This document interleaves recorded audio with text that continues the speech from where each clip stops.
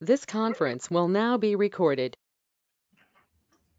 All right, good. Well, yeah, I'll say good morning again. For everybody listening. We've talked a little bit about it, and we're hoping that we can get through the last couple discussion items of today. Then our intent moving forward is that we'll put together a summary report for the commissioners' review. But before it goes to the commissioners, we will circulate it to all of you. If there are any comments or things that you want to add into it, please let us know. We're hoping that we can do that digitally, that you can just email us with additional points. But if anybody feels that, well, we completely missed the mark on something and we should get back together, we can definitely get back together one more time and talk through any of those, hopefully in a short meeting. Then once we have the report to a final stage, we will schedule a work session with the county commissioners, and you all will be invited to that so that you can talk directly to the commissioners as we talk through the various topics. And that will be probably a public, I think it'll be a public meeting, but not open for the public to comment on, but if anybody wants to show up and listen in person, that sort of thing. Do you have a time frame for that? As soon as possible. So then as far as the rest of the process, I think I've explained this, is that once the commissioners make a decision on kind of their feeling on the direction that they want to go, they then by law have to push it to the Planning and Zoning Commission for their consideration and input. So we would then go through a process with Planning and Zoning Commission, depending on whether they want to have meetings and discussions and so on. They would come up with a recommendation, which goes back to the Board of County Commissioners. The Board of County Commissioners would then have a public meeting, a public hearing on specific code changes, and then they would adopt those changes. So a lot of work yet to be done, and you all are absolutely welcome at every step of that process. So, but with that, I'll turn it over to Brenda to take us through the last couple of items for discussion. Under specific materials, we had to finish the decommissioning discussion, and then we had specific criteria, sorry, and then talk about solar panel materials. So I wanted to get through those two things, and then the items we had under other, like that didn't fit into those two things. And I added the lighting and signage that Cheryl brought up last week. And then after that, we can review the handout that has the options we've already discussed to make sure anything we missed or whatever that needs to be clarified or whatever in that. Okay. So I don't know if there might be anything that changes as we go through the rest of this discussion. So we'll do that part next. So if you go to your first handout, which is getting shorter each week. That would be topics for work group discussion at the top. And so the first thing, as mentioned, decommissioning. We already obviously want to require a decommissioning plan. We've talked about, I think that the only number we really threw out was making it 4 months rather than 6 from the inactivity. Other than that, I don't think there were too many other decisions on the decommissioning yet. I think we talked a lot about the bond and the resources and the funding and stuff, which is part of the which we already require. That would like all kinds of projects, not just. And we talked about revisiting the bond amount every 5 years to make sure that amount that's bonded is staying in tune with changes in technology, changes in costs, and so on. So I understand that's pretty typical. Yes. As well, right? Yeah. Yeah, we've seen that in a couple other codes. So I wanted to talk about the 4 months of inactivity. I think that may be too short a time frame, given let's say there's some piece of equipment that needs to be replaced that can't be sourced that quickly. I think there needs to be a longer period of time.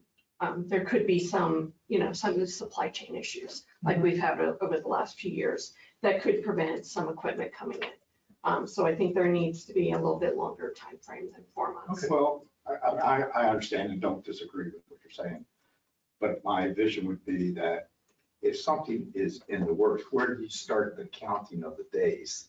So, Well, maybe we need to define what inactivity is. So in my mind, inactivity is no electricity flowing into the grid.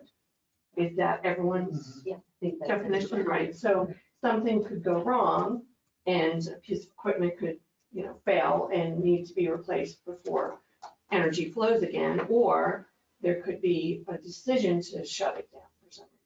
And those are two different things. And who's identifying the inactivity?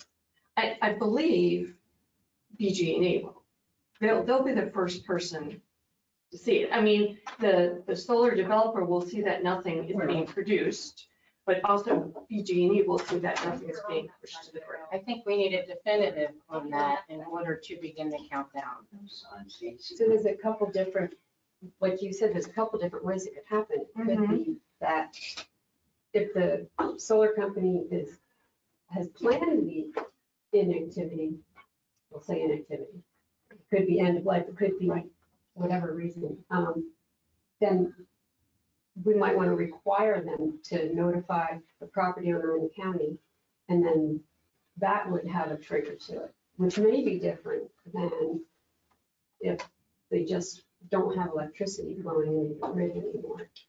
And it is monitored, it's monitored remotely, but it is monitored so they will know when there's an issue. It's not like it's going to go for months without someone noticing. I know, we're kind of speaking vaguely here, and there may already be a plan in place for this through BG&E, through the Public Service Yes. Commission. Yes. Some kind, and through the state bill, maybe, I don't know. But so I think that we need a definitive and when that inactivity and the process of how that's reported. Oh, I don't disagree. I say it could be that it's different depending on why it's ending. Why there's a stoppage. So if it is something like you're saying, like if it's a supply chain issue from something coming from China, which most likely it will be, because that's where most of these solar panels are produced, then, maybe there's a different plan for that. Like, how long do we let it go? Why is that an issue? Because we need to have a time limit on that. We're not Let's gonna say let's there's just wait a for piece the of car. equipment fails and they're waiting for a replacement, no matter where it comes from. Why is that an issue to the county or the citizens of the county that that solar farm is not producing it? as long as everything else is being maintained. Right. And that's my issue is when's the default of other topics other than producing electric start the process? So, it's all, I'm going to exaggerate, it's all grown up, it looks like. hell. When do you start the clock on that issue? And that issue would probably be when someone complained about it, we started an investigation. Well, I think we need that defined somehow. But that's just defined in the county. That's- I think we need to be careful here. You can't put so many requirements in this specific text amendment that it's overly burdensome. There are other mechanisms within the county that address these issues.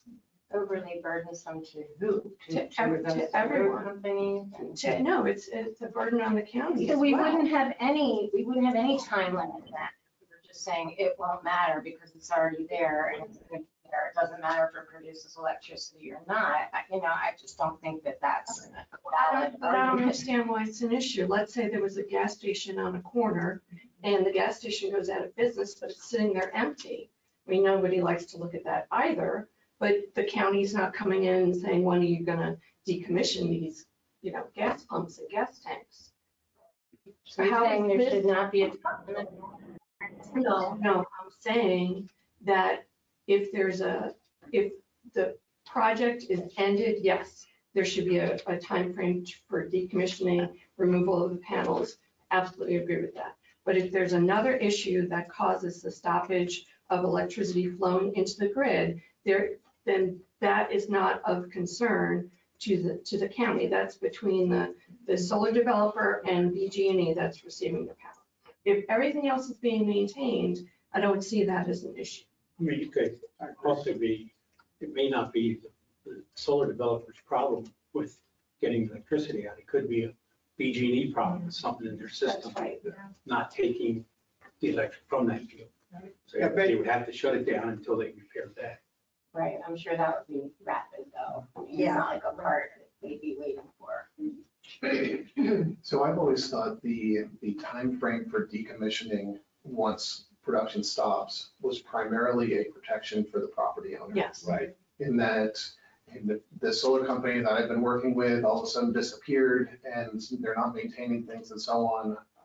I need that decommissioning process to begin and get the county involved with, hey, we're going to start looking at claiming the bond and so on. Right. So I thought that was the primary reason for it. I agree.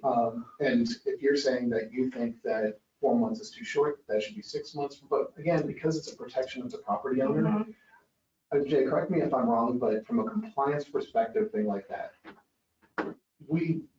do we often look at absolute deadlines like that, where if it says it's 4 months, power stopped, it's got to start, or would Because there it? could be all kinds of reasons for something. It's looked at on an individual basis. Mhm. It could be a major transformer problem that needs to be replaced that might have to take some time to get there. Mhm. Like say, maybe it's a grid problem, not so much a site problem, that they can't receive it or something.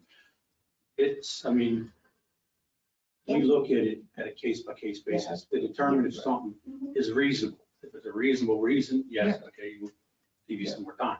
If it's not, well, sorry, Mhm. you're out of time. Can't you just put a condition like that on it, say a maximum of 4 months? If it's been abandoned, you need to decide what you're gonna do with it, whether you're gonna decommission it or whether you're gonna fix it. But up to that 4 months, and then put a little clause in there that says extreme conditions. You don't have to say what they are, but it would be the county's responsibility to call those as Yeah. extreme conditions, not the energy person, because they didn't order the part. So it's gonna go on and on. Right. So I'm just saying, I think, I agree with you in terms of there needs to be some kind of that time frame to get us to that decommission time. Yep. Whatever we decide that's gonna be. Yeah. Because otherwise you just keep putting it on. Yes. I think you're right. I- It is a- Well, I think that, I'm with Chris, I think who we have to protect here is the real estate, Mhm. and that's the real estate owner. So I'm kind of neutral whether it's producing electric or not. If everything else on it's maintained perfectly, Mhm. I don't care. I know that's a terrible thing. There's something. But I think we have to have some mechanism to put the landowner back in the hot seat. Have some allowance, I mean, if it snows every day and they can't get work done, you have to give a little Mhm. bit, Yeah. a little bit of wiggle. But I think it's all about. It's Well, all about perhaps maintenance what of you're the- really asking is that the landowner notify the county, the appropriate agency within the county, when they receive notice from the solar developer that the project is going to be decommissioned. One thing, and this is not necessarily on the landowner, but whoever is actually operating the site, Mhm. who they have to notify, they have to, we should put in there that, yes, they need, if it's going to stop producing. And you can say for whatever reason, for maintenance or whatever, you have to notify the landowner who has to notify the county. We need to make sure we put something in there because you as a landowner, you're not going to know when that stops producing. No one's going to know. No one's except- going to know unless they actually notify us. I'm sorry, so from what you just said though, with any sort of maintenance, I mean, what are we gonna do with that information? If they need to take it We just- offline, If it's a maintenance issue, let's say but why do we? today they shut down for maintenance Yeah. and it's going to be offline for 30 days. Mhm. Come to find out, it's going to be even longer than that can go into that. Well, what's happening and why is it? But if there's no reasonable explanation, or there's nothing really preventing them from fixing it, you're just letting it sit, well, then you take it from when they first notified you. But why do you need to know if it's down for maintenance for 30 Well, I'm days? not saying, I'm just saying that they have to notify the property owner. And if, Which I think that's reasonable by the. Yeah, I think that's contractual we have to put that in there, relationship but between the just, property owner we and can't count on them. We have to say, if it's going to be down, the property owner needs to be notified. Which I think contractually the relationship between the property owner and the solar developer I don't will see be the contract. right. Yeah, But I know that the I need county to needs to be review. involved in that. yeah, I don't know. I believe there's notification requirements in the contract. Is there? But Okay. I'd have to go back and look for specific requirements, but I do believe there are I know there's No, I just notification wanna for make when sure it's going that- to be decommissioned. There's something in there that says that the operator, when he's shutting it down for whatever reason, has to notify somebody that he's shutting it down. And that puts the onus on the landowner that if it's going to be, they're going to shut it down for a while, okay, fine, but then it's going to be on the onus on the landowner. If it's longer than the 4 months or longer than the 6 months, then it's going to be the landowner who's going to have to notify the county at that point. Two questions. Does the county care relationship with the state if they're not producing enough alternative energy? Okay. The second question would be, once decommissioned, what happens to the zoning of this property? The zoning never changes. Okay, so they could build back, they could put another solar array back there Yes. 5 years later, even if we tighten things down. Not the grandfathers? No, so the way the current code is written is on that 20 acres or less Perpetual. that the solar facility is on, that once decommissioned, that 20 acres or less is back to the way it was prior to the solar came in. So it can be used for ag production. It can be developed in any number of the uses that are allowed in ag. It's basically back to normal. Yeah, that I get, but could someone rebuild a solar array back on it? Yes, If they Yeah. resubmit, yeah. It would, If they would they have start to. over. Yeah, It'll be the Yeah, process sure. again. Okay, it has to start the process. Yeah. I have a question to that point, though. If they keep everything the same and they say they install it 3 years from now, and then 2 years after that, solar panels are better, right, for whatever reason, and they come in and they want to redo the panels. They don't want to remove the posts, they don't want to change the landscaping, they're not changing the access, they're not doing anything, they just want to remove panels, and that was maintenance. That's just maintenance in my mind. Yeah. Yes. Yeah, they would need a new site plan. Nothing about the site has changed. They're not disturbing more. They're not trying to make the site bigger, smaller. All they're So- doing is maintenance. So theoretically, they could extend the lease 20 years from now, Mhm. replace the panel tops and Yep. just move, Just keep going. but they don't do any bonding with that, they don't. No, it is. Every 5 years, we would be evaluating the bonding to make sure that it's still appropriate to what's on the site.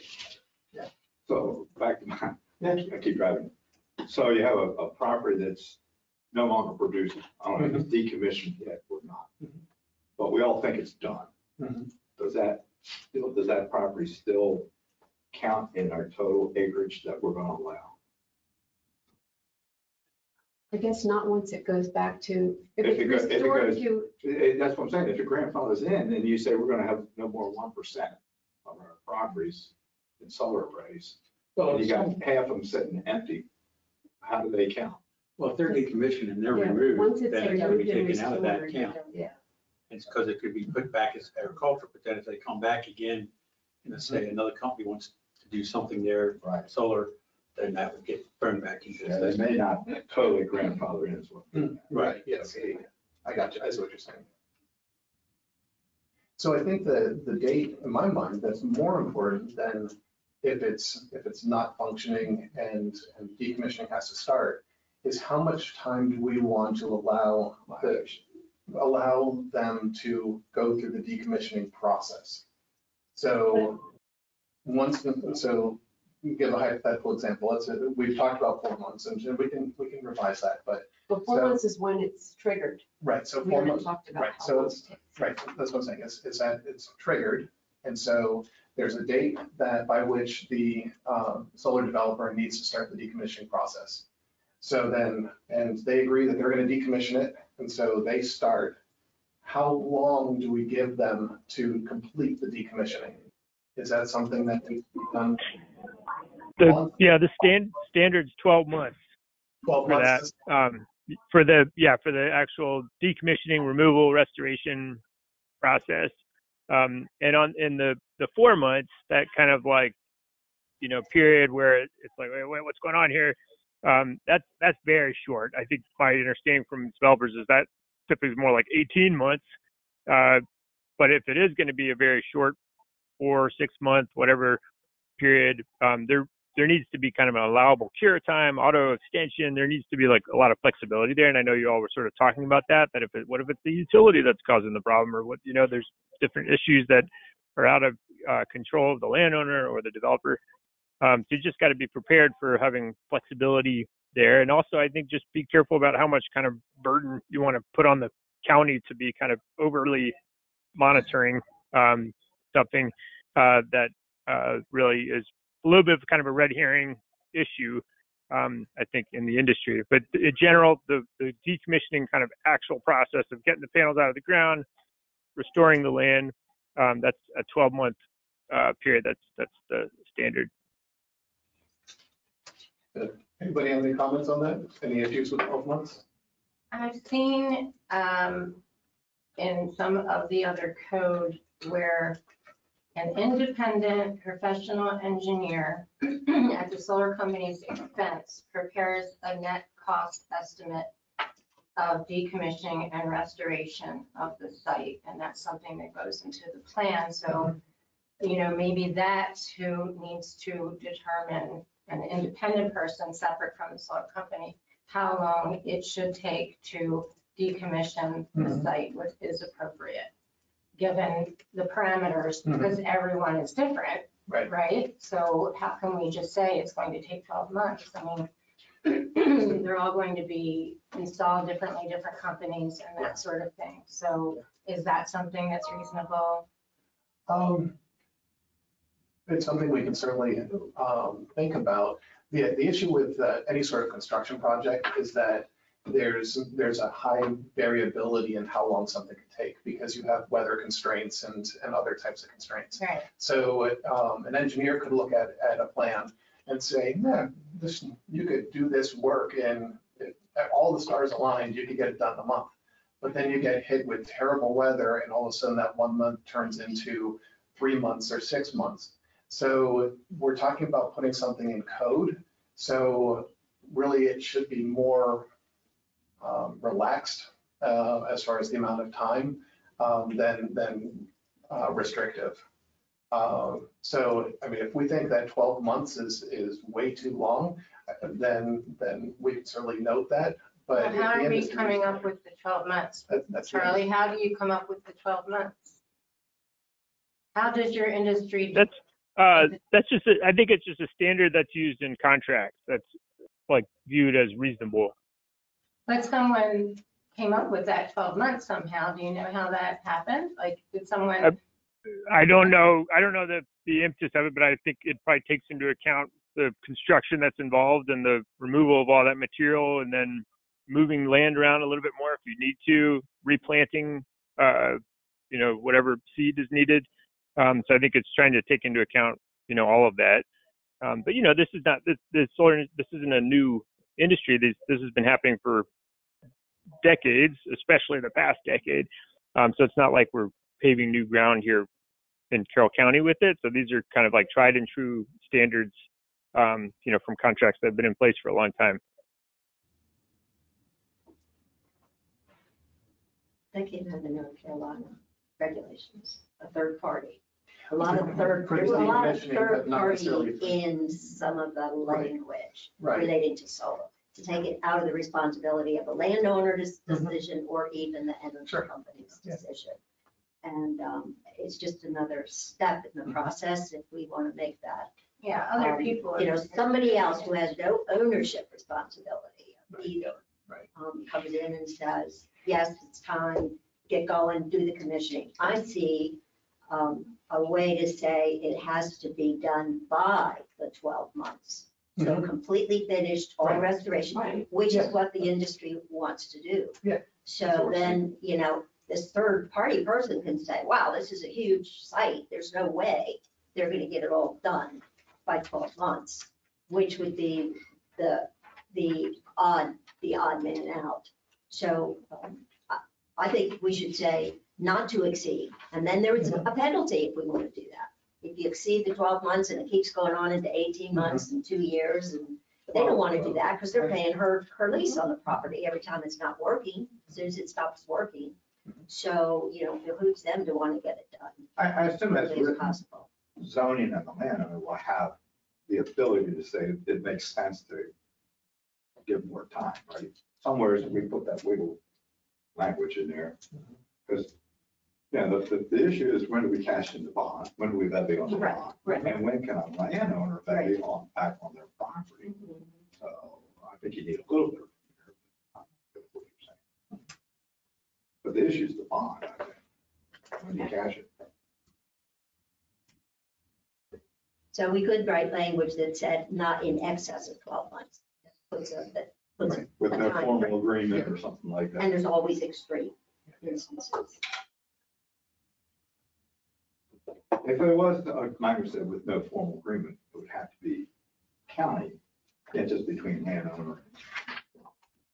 Does that give you a problem at the county level?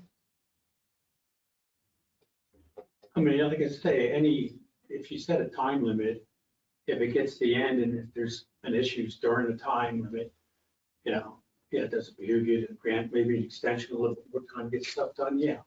But like I said, that's on a case by case basis. So you set a hard deadline, say 12 months, it's got to be completed by 12 months.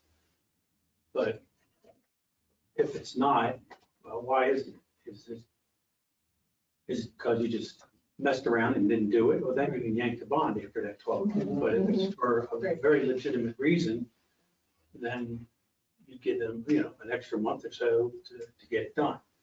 That really, once you set that deadline, really becomes a judgment call. I would think from my standpoint, or whoever takes my place standpoint to do that. Yeah. But it doesn't put you in an awkward spot of being accused of favoritism or anything like that. I get accused of that every day. Doesn't bother me. It doesn't bother me. Yeah, I agree with that last comment. Just that it's good to have some flexibility, but the fallback is the bond that is specific to decommissioning. The county can always resort to that if it feels like the developer's not following through. That's what it's there for. If he's not doing his job, you yank it. But if he's doing it, then you give him the time to do it. So 12 months unless an extension is granted, something like that Right. in the language, which is pretty standard language. Which is standard language anyway, yes.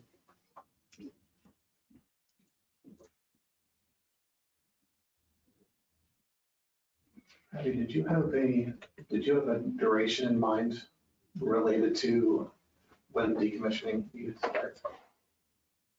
We had In terms of what triggers it? Yeah, so we had 180 days in the original code. We talked last meeting, we talked about 4 months. Right. I think 180 days is reasonable. Okay.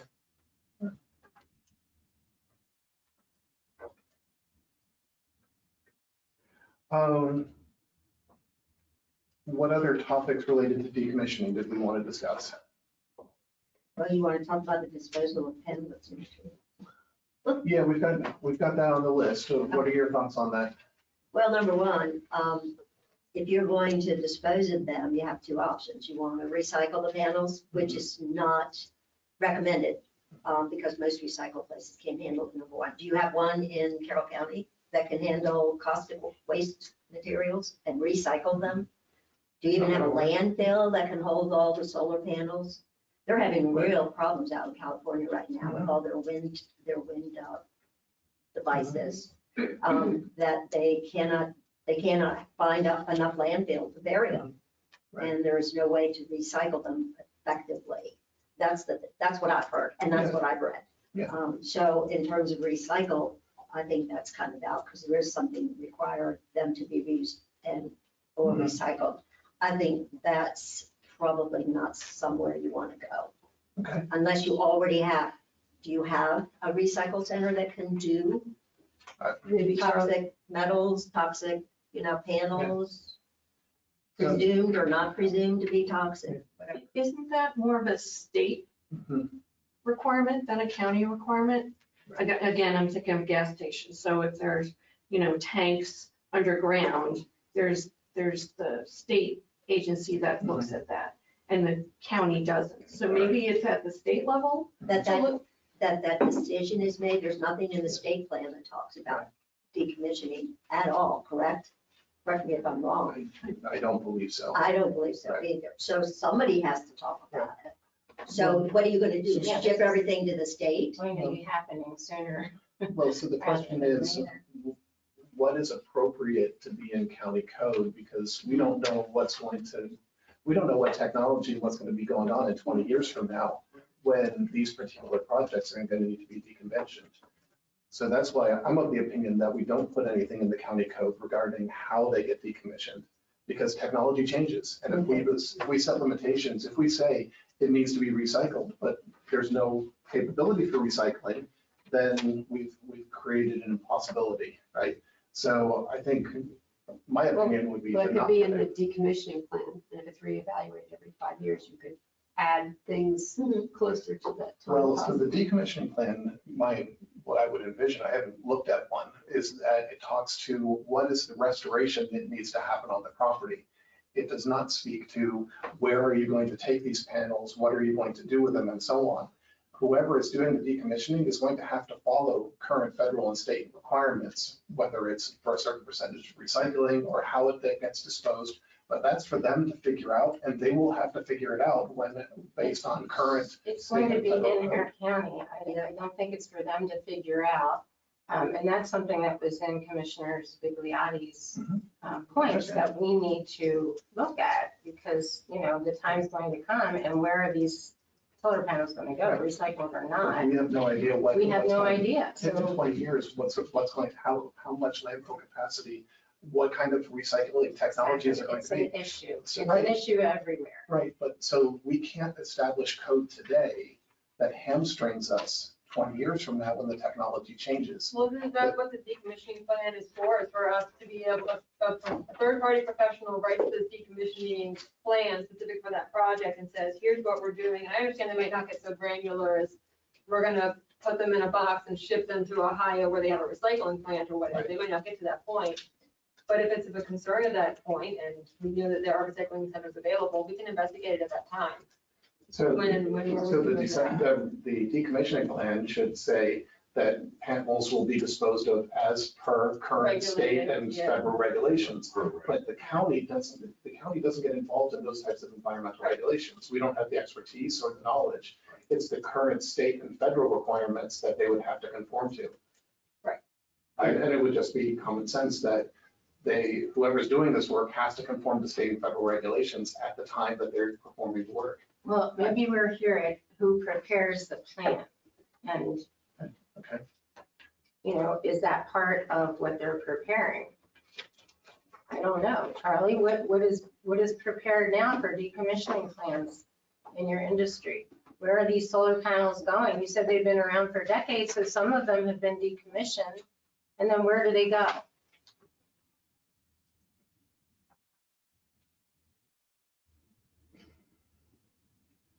I'm sorry, folks. I missed that and I saw everybody staring at me. I'm sorry, I'm at the airport, so I'm a little bit distracted, but what was the question? The question is, the solar industry has been around and there are solar fields that have been around for decades, as you said earlier. So some have been decommissioned, correct? Yeah, I mean, probably most of it has been installed in the past 10 years, so it probably hasn't been decommissioned yet. That we're still probably another decade or two away before there's going to be like a wave of like what happens with all this. Where is it going to be recycled, reused, whatever? So I agree with the kind of general premise that you want to be flexible there.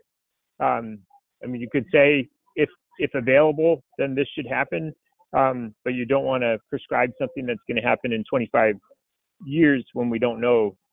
But that is like in Europe, they're more advanced, I'd say, more ahead, I think, of the U.S. and Europe in requiring what kind of recycling sort of industry segment is available for the future. But I think that's a growing area in the U.S. So My question is, what is the plan? Where are these solar panels going when they're decommissioned?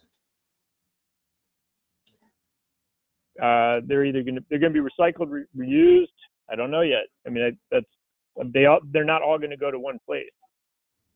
So in your, I'm sorry, No, go I ahead. can literally change the question a little bit. So in your experience looking at decommissioning plans, do decommissioning plans get into the specificity as to how those panels are disposed? No. Okay. No, I asked the developer about that, and they said no. That's not typically included in a decommissioning plan. Is kind of what are you doing next with those panels? I mean, they're not going to be dumped in Carroll County, so it's not going to be your problem. It's going to be the developer's problem. That being said, would it make sense just to say they must be removed from the property Yes, and then let it go from? exactly. it Yeah, says now, I that's what the believe. decommissioning plan should say. It's what the plan should indicate what's happening to that property. And so all the panels should be removed, all the infrastructure, any underground lines that should be taken out, topsoil should be put back. Not whatever. doing some back 40-acre deal. It's gotta be all put right. But it needs to be, right, everything needs to be removed from the property. And then in the state. Exactly. Yeah, and then the developer has to address where it goes from there. So we're all saying that we don't care where it goes in 20 years. We don't know where it goes. We don't and- know. We don't know. We're We have gonna- no idea Well, what I technology think we're also is. saying is that Carroll County doesn't have the authority to, right? That's the federal. Right? I don't know. We have the Right, or if authority. you demolished a building on a property and everything in it around it, right? You'd have to remove the underground tanks and regulations. Right, that's not part Right, of, but some of right, these that's a higher materials, level of regulation. some of these materials are toxic, which I think to that point. You asked for some research, so I found some. I mean, I do think that it's a legitimate concern. It needs to going to be in our county, and aside from the contamination of groundwater and runoff and things like that. It's important knowing where they're going to go, so that we're not stuck with them. I mean, So I guess what would your recommendation be for code language? I don't know. I don't know but I just think it's a concern that we can't ignore. I think that everyone's just ignoring it. These panels are going to be everywhere. Well, where do thumbs go? Yeah. At the end of their life, right? Yeah, How that's is an that issue. regulated, right? There are And other our problems. landfill, I'm sure, like our landfill has regulations. And our landfill has Right, when so they come and computers and circuit boards and things like that aren't going to take up the Batteries from space electric that these solar cars. panels are going to. But Yeah, you're batteries talking from about all the same electric thing, right? You're talking about how is that regulated at a larger I level? know, nobody cares. Yeah. That's It- not true. Yeah, I could say, confidently that this isn't something that's just being ignored. This is kind of a whole. This is going to be a market. It's coming. Like this is a market opportunity for capitalism to kind of figure out the best way to take advantage of it. So there's definitely state legislation out there. I believe probably federal legislation out there that talks about this, has kind of goals for it. It's not really like a county level issue. But it's definitely, I agree, it's a bigger question. Wind panels, solar panels, wind turbines, whatever, how are those going to be taken care of in the decades in the future? Because obviously there's going to be a ton of it. I'm an environmentalist, like I want that to be handled the right way. But I do, we could have a separate conversation about that and bring in experts or whatever on it. But I know for a fact that it's not an area that's being ignored. It's in at solar conferences, they talk about it. But yeah, that's a kind of a next phase thing that's really outside of the scope for this meeting that we're doing here in Carroll County. If you want to just talk about like the land in Carroll County, potentially you could do soil testing if it's such a concern that there's toxins in the panels, but thinking about what happens to those panels in 30 years when they leave Carroll County is, sort of outside of your responsibility. So I think we all recognize that it's a concern, that people are concerned about it, but it really isn't in the responsibility of Carroll County local code to address that. That's Okay. federal, EPA, and Okay. state. But if we put, But if you have a suggestion for language that you'd like us to consider, please let us know, but I can't think of anything that would I be don't write appropriate. laws, I don't have language in there, I just know it's a Yeah. concern, and I thought if there was an opportunity for us to address it, then we could, but, and again, it was in Commissioner Bigliotti's points, as something that we should discuss and try to plan for, within our county, so it is a concern. Well, is it possible if we take something in Jay's language that says, as per the regulations, and put it upon the solar company to be accountable for that? So as part of that, part of the plan, where do you take these? Where are they going? What are you doing with them? And that could be part of their plan, that we want a third-party engineer to approve. Once they've gotten approval by some engineer, I guess they can take their plan everywhere they want it to go. But then I think that covers us as to say, and we acknowledge that they're an issue and we're going to treat it seriously. Yeah, see, the problem with writing something like that into the plan that has to get approved is that you're talking about something that's going to happen in 20, 25 years. Or potentially, right? So maybe 5 years from now, somebody opens up a solar panel recycling plant in Carroll County. It's possible. It's possible. It's not likely, but it's possible. In which case, then their plan that said that if you put a specificity on the plan that requires them to ship them to Ohio or to ship them to China or whatever, all of a sudden, the specificity of that plan doesn't apply. So that's why you don't regulate something like that with local code. You basically say, and you don't even have to say it because they're required to follow RCRA, federal EPA requirements, and they're required to follow anything that the state comes up, because that level of government is looking at those types of concerns. It's really typically not something that local government addresses.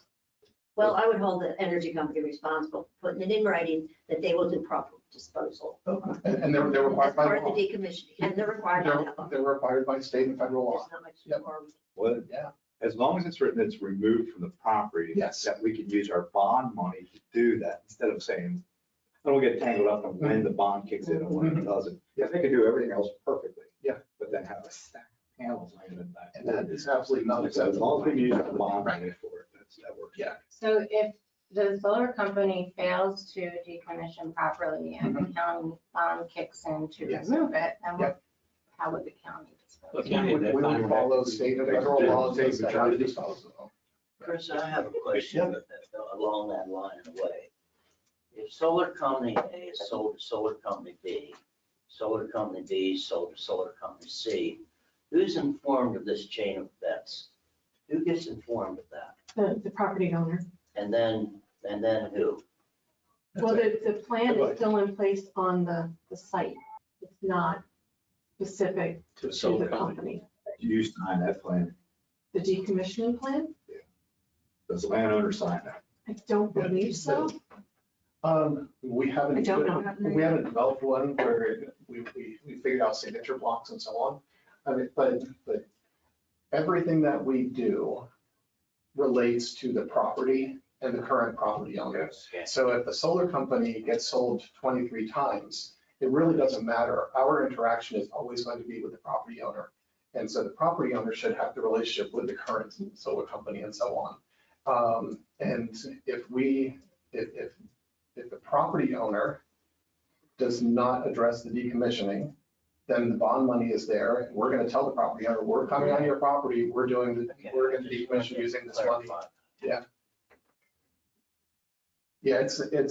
That's one of the, everything goes back to the property owner. Doesn't matter what it is. Yep. Property owner is responsible for it, period. And that's one of those, be careful what you purchase too, right? Is we've had sites, we've got examples where 20 years ago, something was built and it's now in non-compliance. Property ownership has changed twice. We're not going back to who did it 20 years ago. The only thing we can do is go to the current property owner. And it's terrible for them because they didn't realize that something was done wrong 20 years ago, but they're the property owner. They're the one we have to work with. I just wanted to clarify. That's a good question.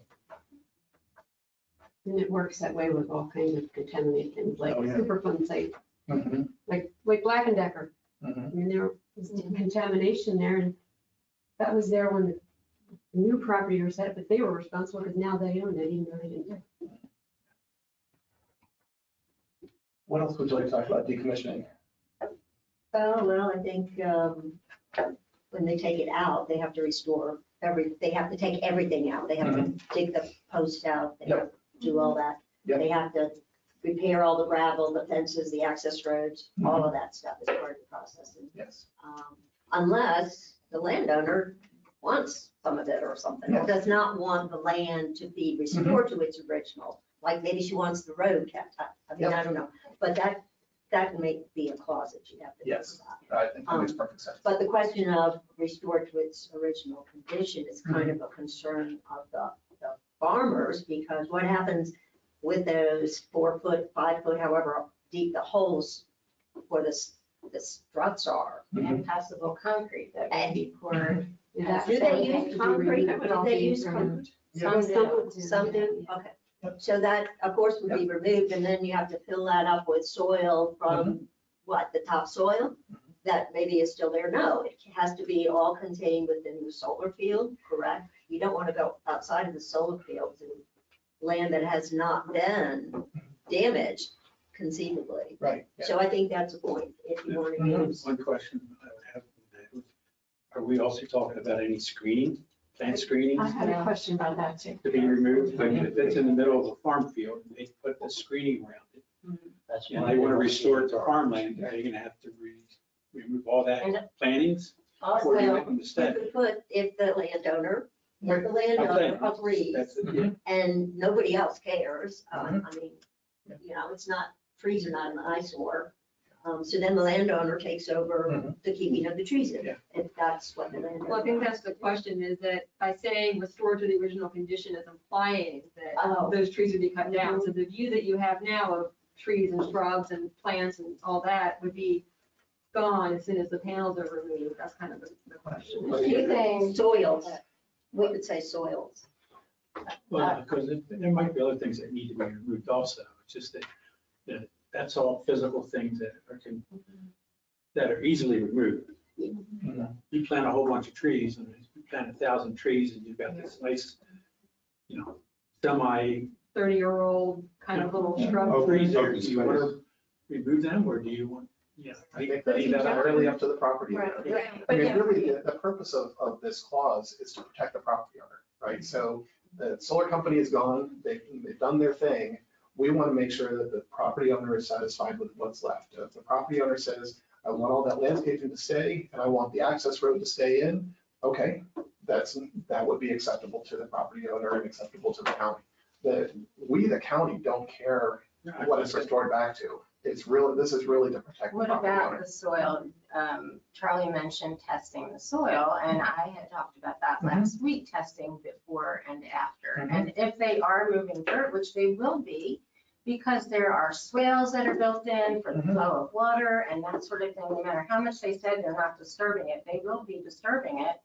And possibly concrete footers for the panel pole posts.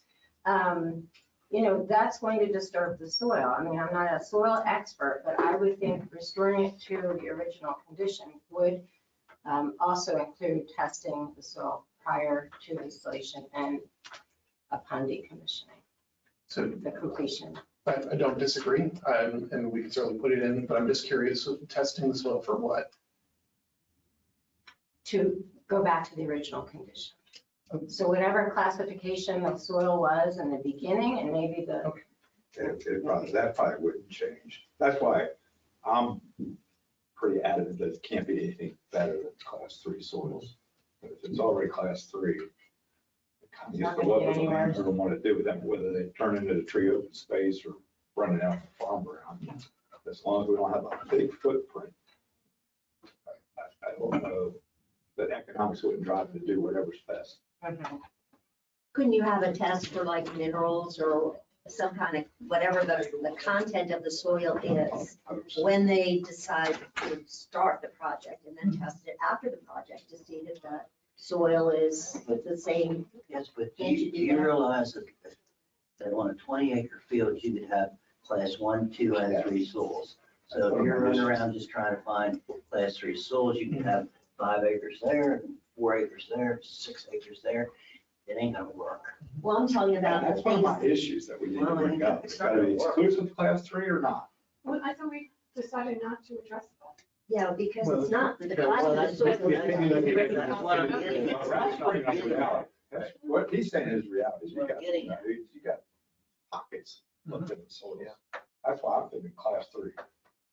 Well, I think that one of the things Chris was getting at is, like, when you do a soil testing, you have to know what specific constituents are you testing for. So, like you mentioned minerals, but like, what is it that has to do with the solar panels that you want to see if it's there before you start?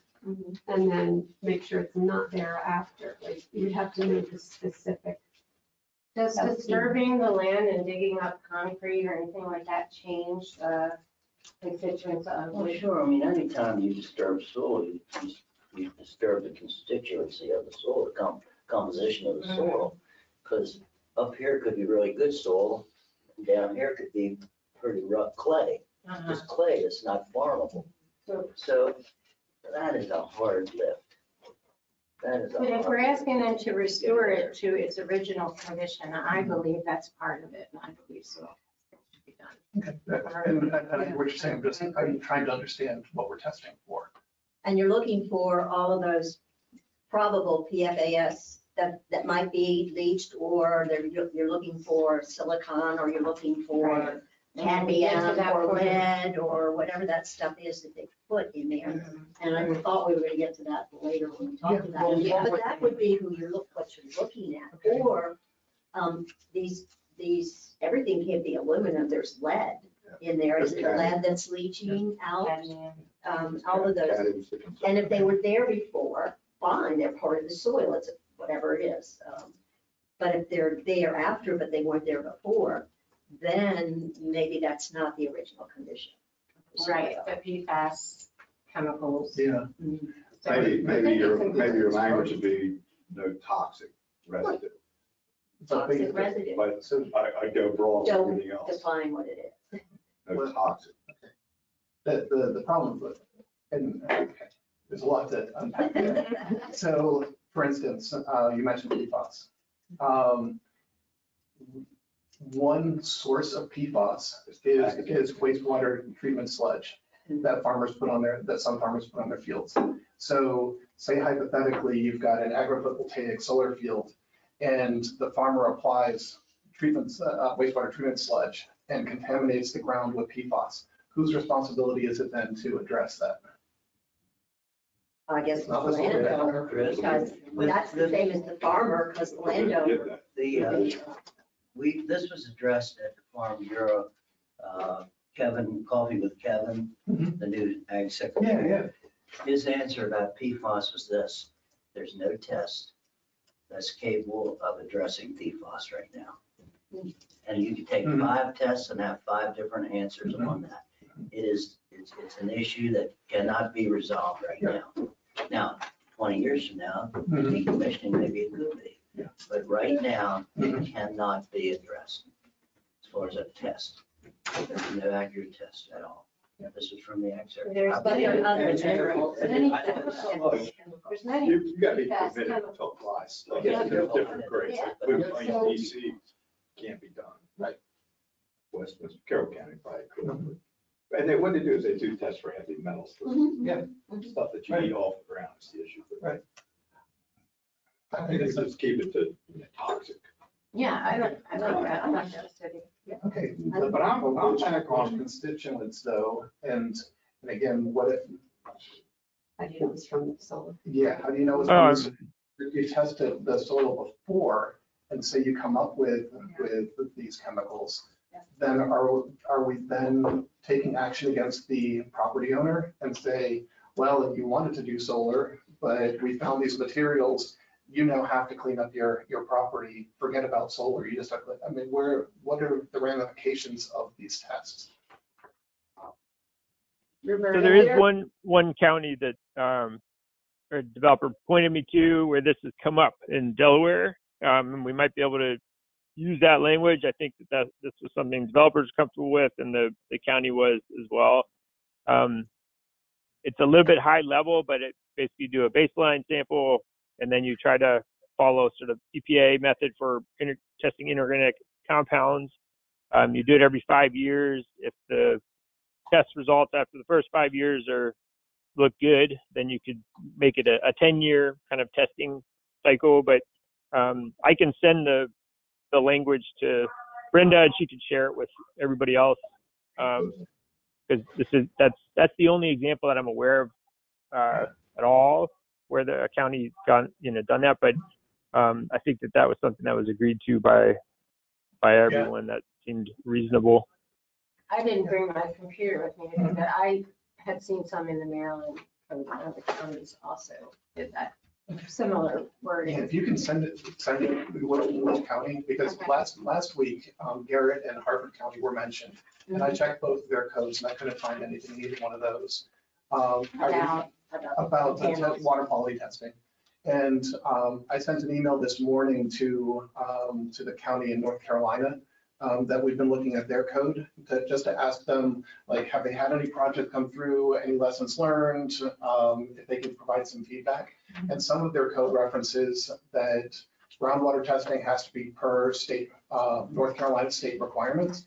And I looked through the North Carolina code and I couldn't find anything. So I was asking for, like, can they give more specific so we can understand it? Yeah, you Yeah. can just keep going and going Yep. and trying to find it. Yeah, so I reached out to them. So no issue whatsoever in mentioning it as one of the topics that we've discussed and so on.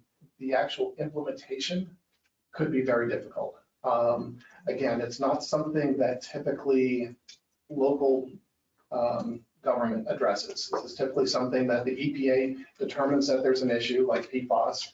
They pass requirements through RECRA and CERCLA and so on, and then those go to the state to enforce. And it's typically not a local county issue that tries to be addressed. But we can certainly make the recommendation and from this group that it was an opinion expressed, and then it's up to the commissioners to decide. So Yes. absolutely hear what you're saying. And I guess the other thing that I would submit is that if the commissioners want to go that route, we probably need to hire consultants and so on because we do not have the technical expertise to write these types of water quality requirements that could be enforceable at a local level. So. Well, since we're talking water quality requirements and things, and last week I mentioned, about contamination of the water. So I did, in my one day that I had available yesterday, I spent some time, and I do have several articles that I'll provide to you if you wanted to make copies and distribute them. I tried to highlight. It would probably be easiest if you could email them to us, and then we'll share them with everybody. Some is from the EPA, which says some solar panels are hazardous waste, and talks about, the hazardous and toxicities in the panel. So, I mean, I just don't think it's something we can ignore. I mean, we're here to talk about all this. We're all responsible for our environment. And, we just can't glaze over it and just say it's a state problem. It's a federal problem. It's this problem. I think we're here talking about and taking responsibility for this right now. I don't think it's fair to just pass the buck to someone else. And instead of passing the buck, I highly see that as like, they are helping us, right? They are helping us at a higher level by regulating it. So we're not passing it to them, we're relying on them to do a good job for everybody, right? A lot of trust in it. I sure do. The study was meant, just like how I would make a zoning determination or a stormwater management determination. We're letting them make their determination because we're not, like Chris was saying, we don't even have staff capable of making any of these considerations. So we allow somebody who's professional, that's what they've already done, to consider that. Since we're talking mostly about panel waste, not so much the struts and all that other kind of waste, why can't we make it a requirement that we get, as you had said, the material data sheet from the energy company that's going to be contracted to do it where do your panels come from? Mhm. What's in them? Give us that material, and then you can say at that point, there's things in there that we have knowledge of that are not right or something. But that requirement could be standard, could it not? A standard for the A panel. standard, For the panel. what panels are you gonna use? Where are they coming from? And where are they coming from? Charlie, is that typical?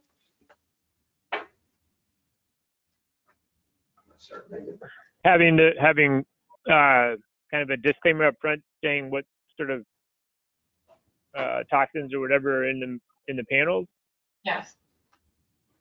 Not that I'm aware of. There's got to be some type of material data sheet. Yeah, there has to be. Apply to Yeah. the Sure there fire. is. I'm sure there is. But my question is, what would we do with that information? Well, I'm not saying us, yeah, but like I said, I know But- fire companies get that.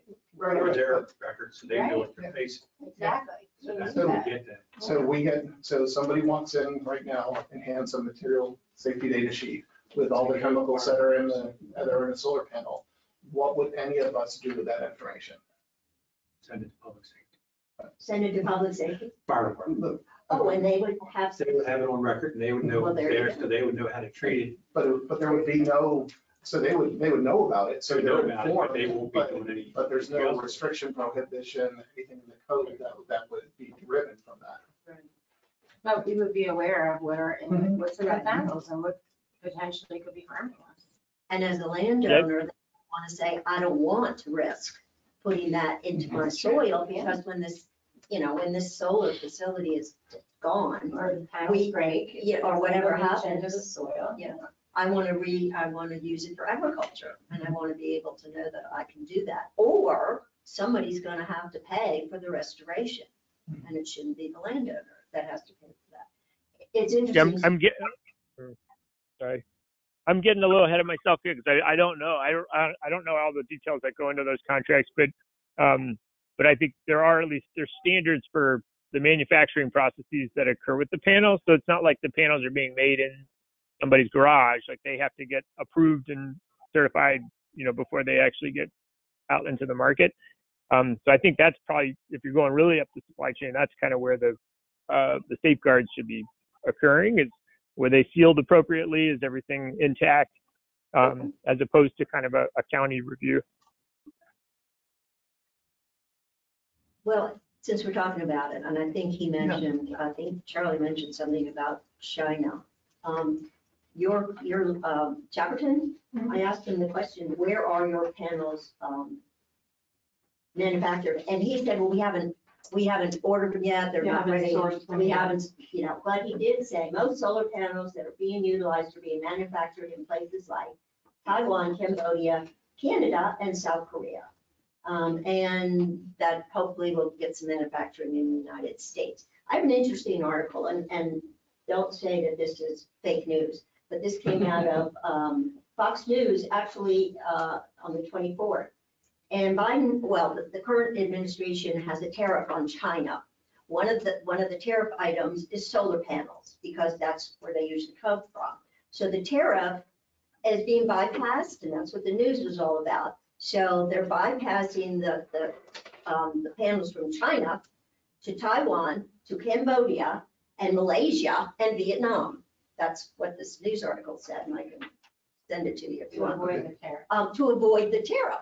So you say, oh, well, where our panels come from North Korea. Well, they didn't, or South Korea. They didn't. They came from China via Cambodia or South Korea. So that has nothing to do with the caustic materials, but it just says you can't trust unless you see that material data that says this is what's in them. And they are, they are materials that we would require. And I think as residents nearby a solar field, we should know what toxic chemicals we're living near, and so that we can make a decision, do we want to stay there or do we want to go? So is what you're asking for this list of materials to be submitted and then another review point to happen? So if you're not pleased with what's on the list, the project would be stopped at that point? Is that what you're asking for? It'll Be a great idea. Well, it's Well, going to that's why I'm happen. asking. It's going to happen at the site review that's where I know your plans are before the technical review. So at that time that the initial site plan is reviewed, you say, okay, where's your minimum data sheet for all this, all these panels?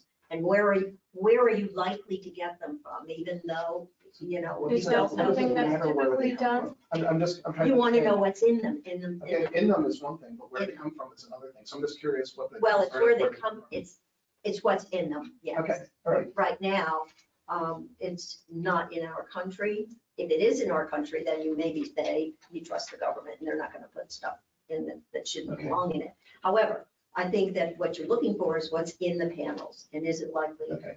There's always a likelihood that a panel breaks or At the something. very least, to Jay's point, I think it needs to be in the plan, you know, the plan that's submitted, where the panel, not necessarily where they're coming from, because we can't even track that Right. apparently, but there needs to be a material data sheet. One thing, once everything goes through the site plan review process and approved by the planning commission, those developers have to get a building permit.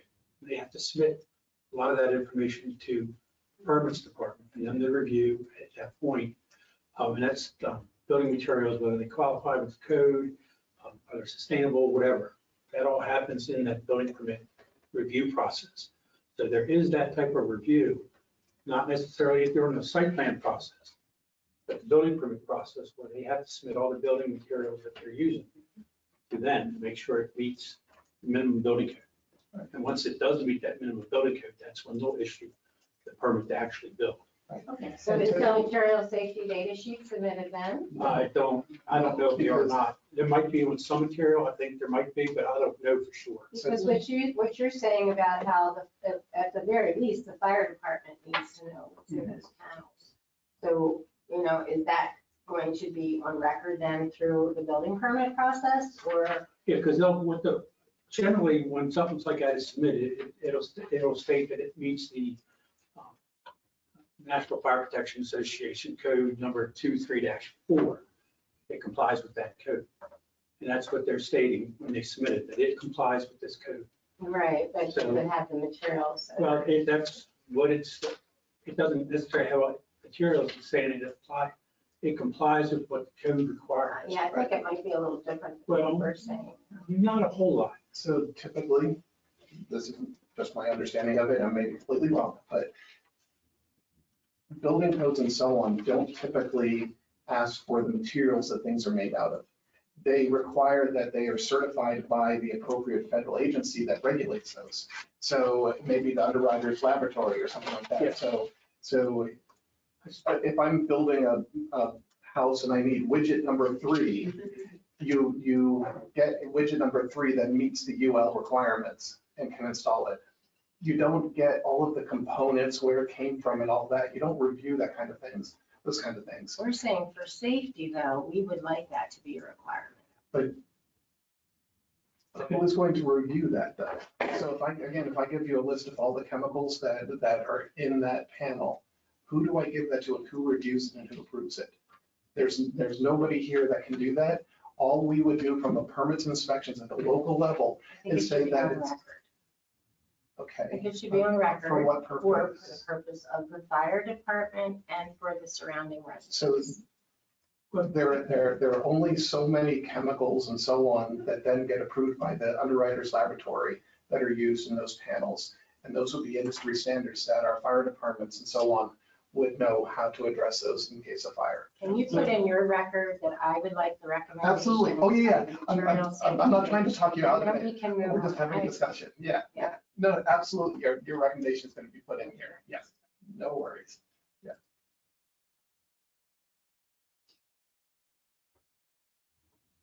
Can I go back to the landscaping that we talked about earlier? The landscaping requirements, yeah, and decommissioning. Okay, yeah, sure. So- Stated with decommission. Yeah. So, So yeah. let's say this is the solar farm, and we have a line of trees screening it all around. So when the solar farm is decommissioned, we still have this rectangle of trees. You're saying that it will be perfectly allowable for the property owner to move those trees, Well, whether it's 30 or what I'm- 40 years from now? It could be, yes. If it's What not, if- but If there's nothing put in there saying that they have to stay, Okay, then the property owner could remove them. right. Because if you want that to go back to farmland, Then you We're can gonna remove have the to trees. do it. Correct. Okay. Yeah. That's what I say, you don't want to sit, you don't want to necessarily sit there and say that all the landscaping that you're going to install is going to stay. If you want to go back to productive farming, that might need to be removed. so So I you would, don't want to say it stays. right, I would like to recommend, based on that, that we do more screening at the property lines than up close to Well, the, like I say, screening, for consideration. it might be necessary to make the screening more effective, to be close to the panels, because they, for some reason, or along the edge of the property where Right. there's a hill where there's no high and no cover more. You know, it all depends on where it is at. It could be in the middle of the field. Right.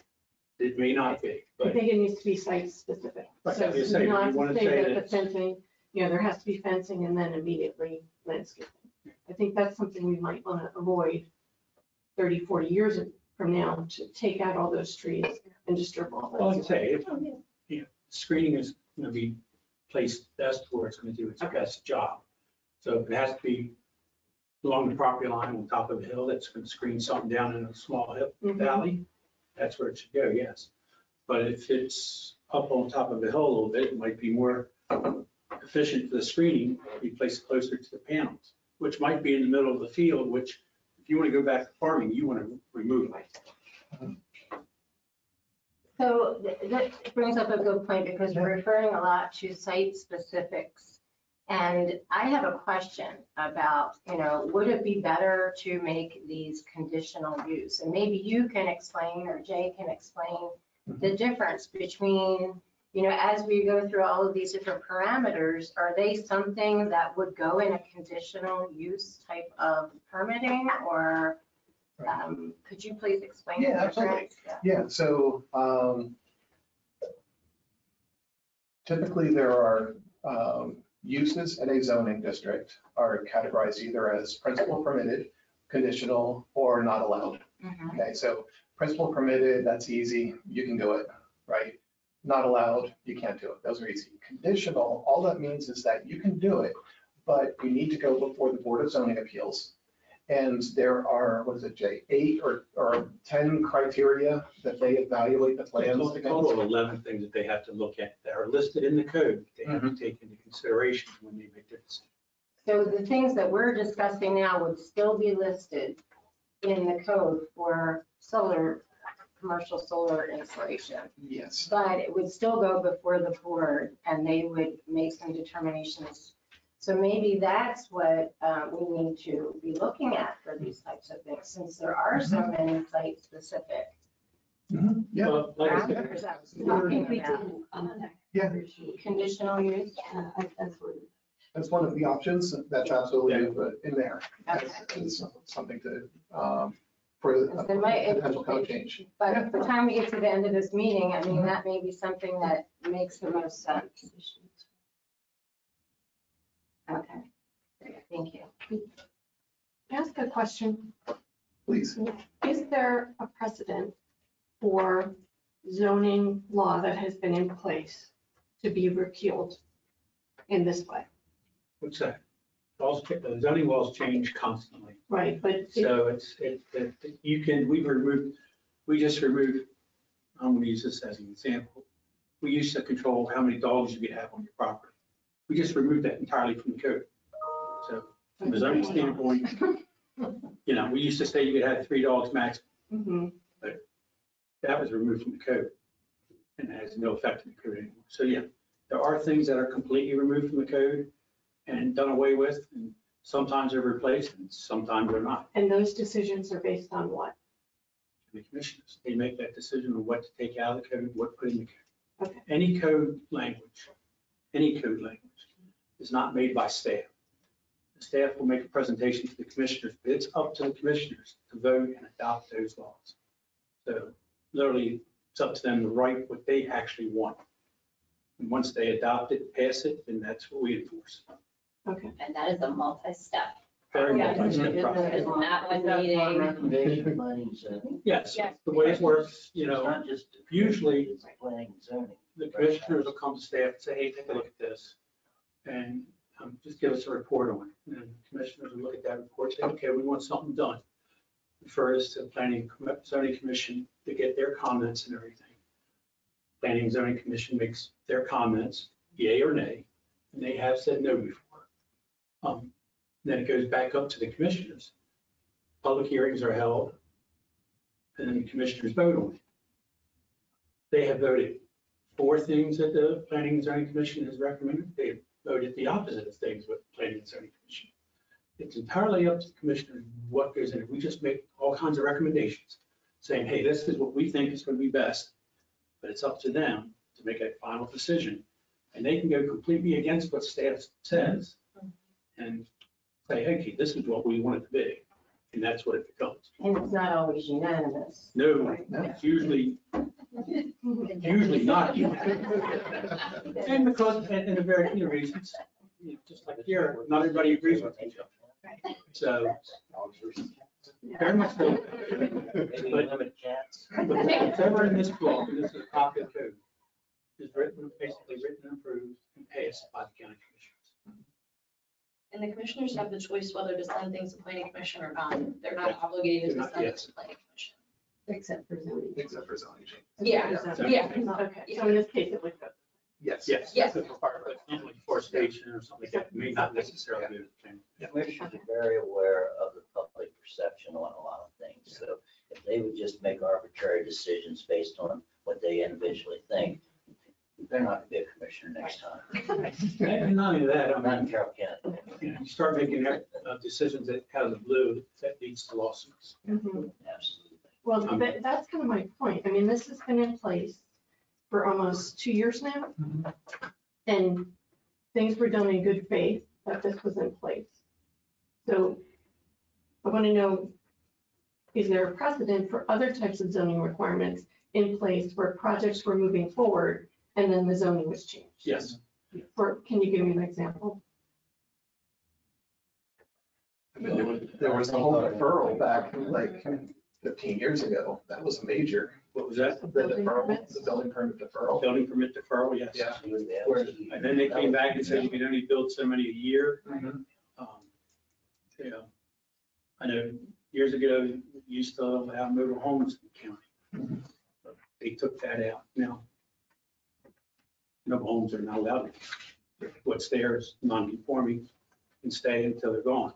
Okay. But, yeah, there are many things in the code that changes. And we And just took so a what lot of happens things in to and out of the things code. that are in the process? Is there ever a provision for grandfathering things? You can, That's up to the commissioners. that's up to Yeah. the commissioners to decide on what to do.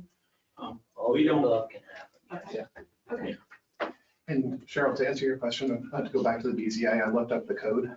And so what the county code says is the BZA shall study the specific property involved as well as the neighborhood and consider all testimony and data submitted. The application for a conditional use shall not be approved where the BZA finds the proposed use would adversely affect the public health, safety, security, morals, or general welfare, would result in dangerous traffic conditions, or would jeopardize the lives or property of people living in the neighborhood. In deciding such matters, the BZA shall give consideration, among other things, to the following. These are the 11 things. The number of people residing or working in the immediate area concerned, the orderly growth of a community, traffic conditions and facilities, the effect of the proposed use upon the peaceful enjoyment of people in their homes, the conservation of property values, the effect of odors, dust, gas, smoke, fumes, vibrations, glare, and noise upon the use of surrounding property values, the most appropriate use of land and structures, public convenience and necessity, type and kind of structures in the vicinity where public gatherings may be held, such as schools, religious establishments, and the like, compatibility, and the purposes this chapter is set forth herein. So if you want to look at that, read that all for yourself. It's section 158, 133 of the code, section G. How do we get there? If you go on the county website, under, the way I always get to it is when you first go into the county website, in the upper right, there's a quick links. If you click on that, there are 2 columns of quick links, and county code is one of those quick links. So if you click on that, that'll get you to the code, and then you just look up 158. That'll take you to the whole code. That's the whole code, yeah. Someone can send it. Yeah. I'll send Yeah. over your name. That's another title. So is there anything else from a decommissioning perspective that we'd like to discuss? Are we finished with the panels too? I'm sorry. The panels is under another section. Yeah, solar I think panels. we kind of did talk did- about it. Did we talk enough about that? We talked about that would be in decommission. Yeah. all those The next areas. thing, she said, did we already finish gotcha. talking I about mean, that? have we already? I mean, if there's anything else you want to talk about, please. No, Okay. I'm I want to make sure that we cover everything that everyone wants to talk I about. like what I just heard about conditional. That Mhm. to me makes much more sense with all the issues we've been having in our discussions Mhm. that were so site specific or something that could happen, Mhm. not just like I'm building a house. Right. And it does put another, Layer. A like another layer. public participation Yes. opportunity in the process. Yeah. And if you guys like it, then that's consensus. Well, it's not if we like it, if it meets the code. If it needs. No, Not well, like- I mean, But it gives I more would like it. That's fine. State that for the record. Okay, yeah. It's a balance, right? The pro to it is that it's more community involvement, and the BZA looks at it and evaluates some of these conditions and so on. The downside is that it's an additional step, but it's more time, more energy, more resources and so on to get through the process. And a lot of what the BZA could put in place from a conditional perspective, the Planning and Zoning Commission could do also. So, I mean, it's You balanced. want something done, you might as well do it right. And Mhm. make everybody as agreeable as possible. Yep. I'm glad you didn't say happy, because it It never makes anybody Never happy. makes somebody happy.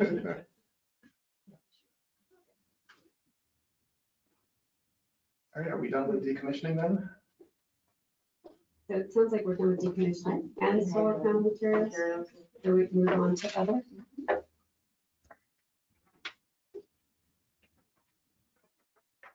Do we want to go in the order that we've got here to bring in? Well, Issues to yeah, talk. let's talk about the environmental impact. Because, and I'm not sure if it was this group or if I saw it in some documentation or whichever, but there was, or maybe it was Commissioner Vigliotti who mentioned the idea of paying into an environmental fund so that if there was environmental damage after the panels were removed, that fund could address whatever issues were encountered, right? Is that the Doesn't the plan bond you're cover that? suggesting? No, this would be separate from the bond. This would be a general fund of, But who pays is what I'm asking. the solar developer would put money Developer. into it, yes, to cover future issues. This is the idea that, This is the idea. I understand. Yeah. Who would administer it? I guess the county would administer it. I guess my concern with it is that we don't do this for anybody else. Yeah, how do you- And what are the rules, whether, and so on. I mean, there are lots of industries out there that could potentially contaminate groundwater or potentially cause issues. And this isn't done for anything else.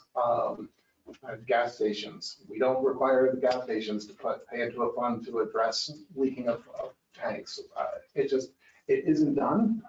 I'm not saying that it couldn't be done. If the commissioners direct us to establish it, we'll establish it, but we might need There's state no authority given to do it. yeah. Like we couldn't just say, we're gonna do this.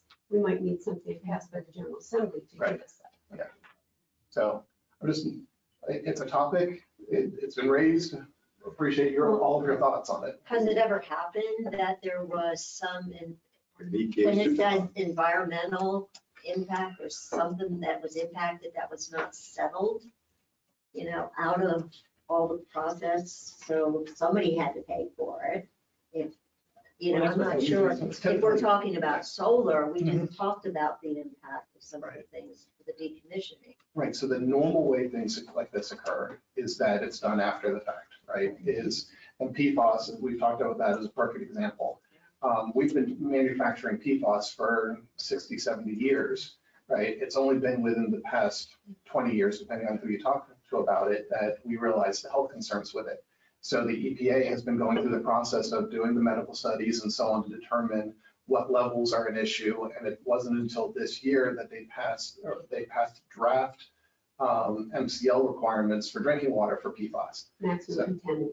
Yeah, so that those haven't, they're in draft form. It'll probably be the end of this year, beginning of next, that EPA will pass those MCLs, which say that in the case of PFAS, if you have greater than 4 parts per trillion of contamination in your drinking water, it has to be mitigated.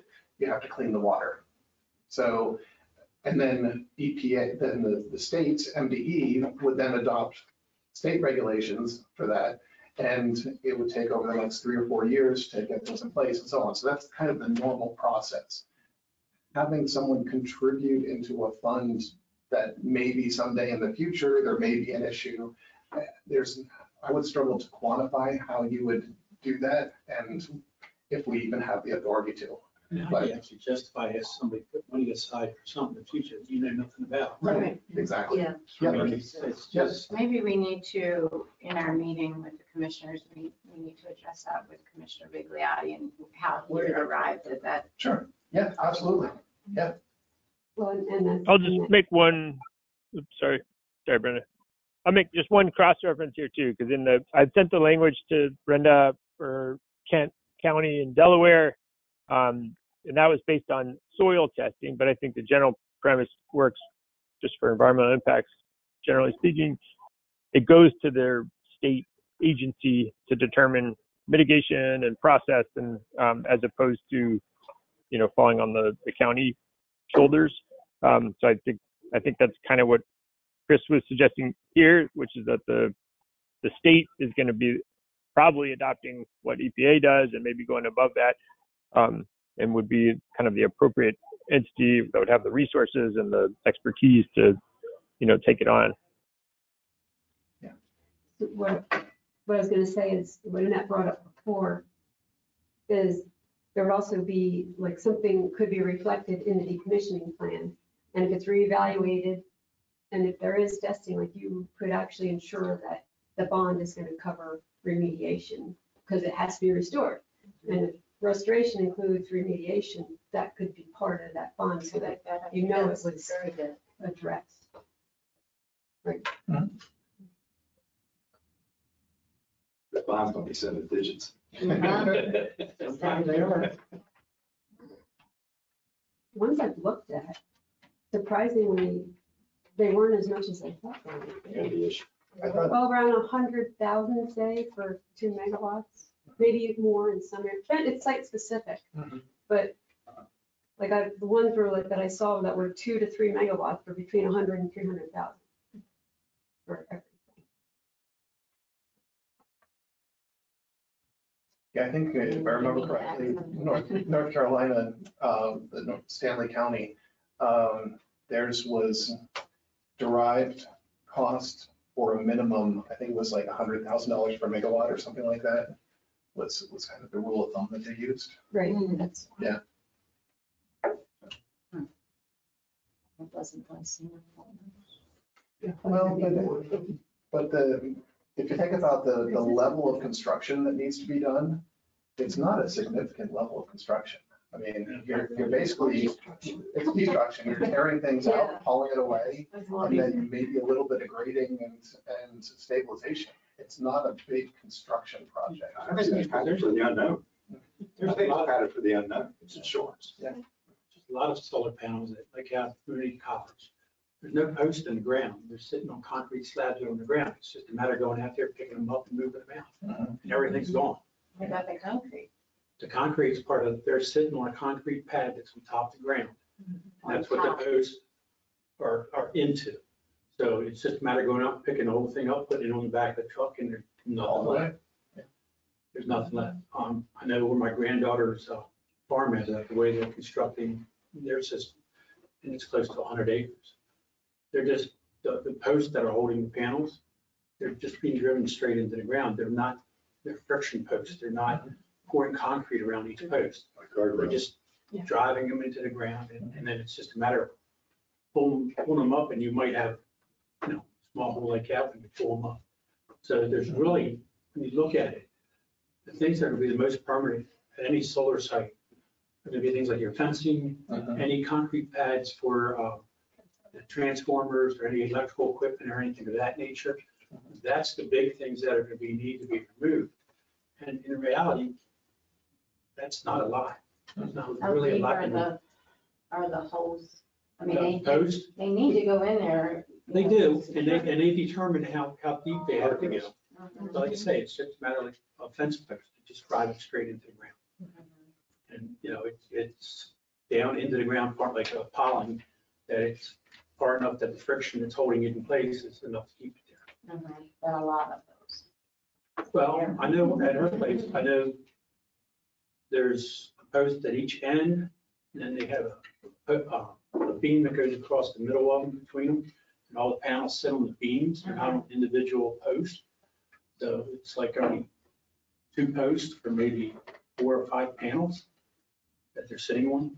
So like I say, sometimes it's not a lot, take that stuff out, and it's very easy to pull out of the ground, and it's gone.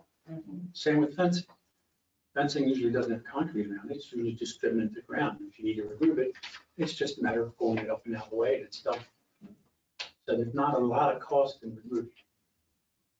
When we talk about the quality of the panels, as they're standalone, the whole time I've been thinking, well, what are we doing with our commercial solar arrays that are out there? Aren't the standards the same? Yes. So are we reinventing the wheel, I guess?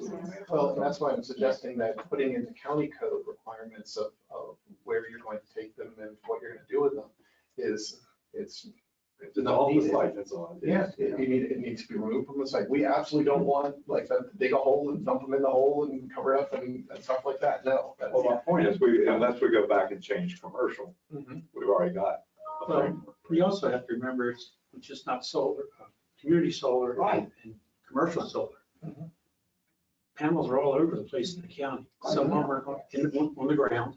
Some people put them on the ground because they don't have a roof that can fit it, or they're on the roof. And what are they going to do with those panels when they decide to get rid of them, where they fail and they need to be replaced? So it's not just this subject, it covers them all. So, I asked that question because one of the things that we've never talked about is, and I assume it's covered elsewhere, batteries, storage batteries. So we haven't talked about that. That's a big problem. But I assume, we already covered that. It's covered in the electrical code. They have to meet certain standards, and you have to be installed a certain way and hooked up a certain way. And with them, if they go bad, you need to remove them. It's just like any other battery. Same with the electric car. You have to remove the battery on the electric car. Other than the fact it's going to cost you $20,000 to get a new one. They're having trouble disposing of the old ones because of all the chemicals are. So, no, they don't. That's all. When you were talking about the depth of the project, the rafting, it said 6 to 8 feet. Jefferson, that was an answer to a question that I asked, how deep, and they said 6 to 8 feet. Like I say, it all depends, on soil type, the type of. But all it post they is use. the galvanized steel part. Yes, and it's just driven into the ground Yeah, and pulled out. the same as a guardrail on the side of the road. They pound those Yeah. beams down into the, I assume it's the exact same. Same They thing. have to be stable. So there's not a lot there to remove. There's not actually a lot of construction. Right. It's just more putting it together, taking it apart. Hold your car 40 miles an hour. One question about the decommissioning, I don't know if we talked about it. Once it's decommissioned and everything's okay, how about any follow-up for the landowner, say every couple of years or every 3 years, that some engineer come in, whether it's a county engineer, that says everything is still the same? Because as you said, maybe something doesn't show up at first. And this to me would be a landowner, something to benefit the landowner. Can you give me an example of like? Well, what we say, would wanna look for? the farmer who is farming the crops in this, right in this field where your solar field was, this isn't happening or that isn't happening. I don't know because I don't deal with it, but it makes sense to me you know, you say everything is fine today, but is it gonna be fine in another couple of years? And, you know, will the ground change? And maybe Well, you know the this. problem with that is you don't know what's causing that change. To have it. Once everything's taken out and everything's fine, it meets everything, you go back and test it 5 years from now, and there's a problem. You don't know if it's from the solar panels or is it from contaminated rainfall or something along that. So testing like that in the future to go back against somebody, very hard to enforce. So if the and to do. landowner is satisfied with Mhm. everything that Yes. happened at the end of the decommissioning, Mhm. then there's no recommendation. Yeah. I mean, I And just and if threw it out something, there. and if some, yeah, no, good point. And if something were to happen, that's a legal issue between the landowner and the And solar this, and company. this. Yeah, we, the county, wouldn't need to get involved with that. Yes. So how does the land get restored to original condition if you have 6 to 8 feet holes in the ground after they're removed? How do you restore I soil? saw one thing that said that it's tilled. You backfill and. 6 to 8 feet? No, They're driven in, so the soil's still there. It's just. So it'll kind of close in on its own? Yes, I well, don't think that's going But, to and be. an then that's a safety thing, Oh my like, gosh, yeah. No, Okay, okay, you're issue. talking, Hole. It's like- you're talking a square pipe that may be that big, that's hollow, that's driven into the ground. right, So but you're only talking around the edges, it's moving out, but what it's doing is just pushing the ground out of its way, and eventually the ground itself will settle back into place and take care of that. But is it large enough that someone could step in it? And, No. you know, Jessica fell in the well. I mean, a horse or livestock, Yeah. you know, their foot could go in there. You know how I big would- a horse foot is? Oh, I mean, yeah. that could break their leg. But then again, you have that with any field, you have rabbit holes or whatever. Right, but. And like I You say, know, generally, if fine. they're gonna be running equipment over all this while they're removing it, Mhm. that's gonna compact and close that hole up. Settle it more.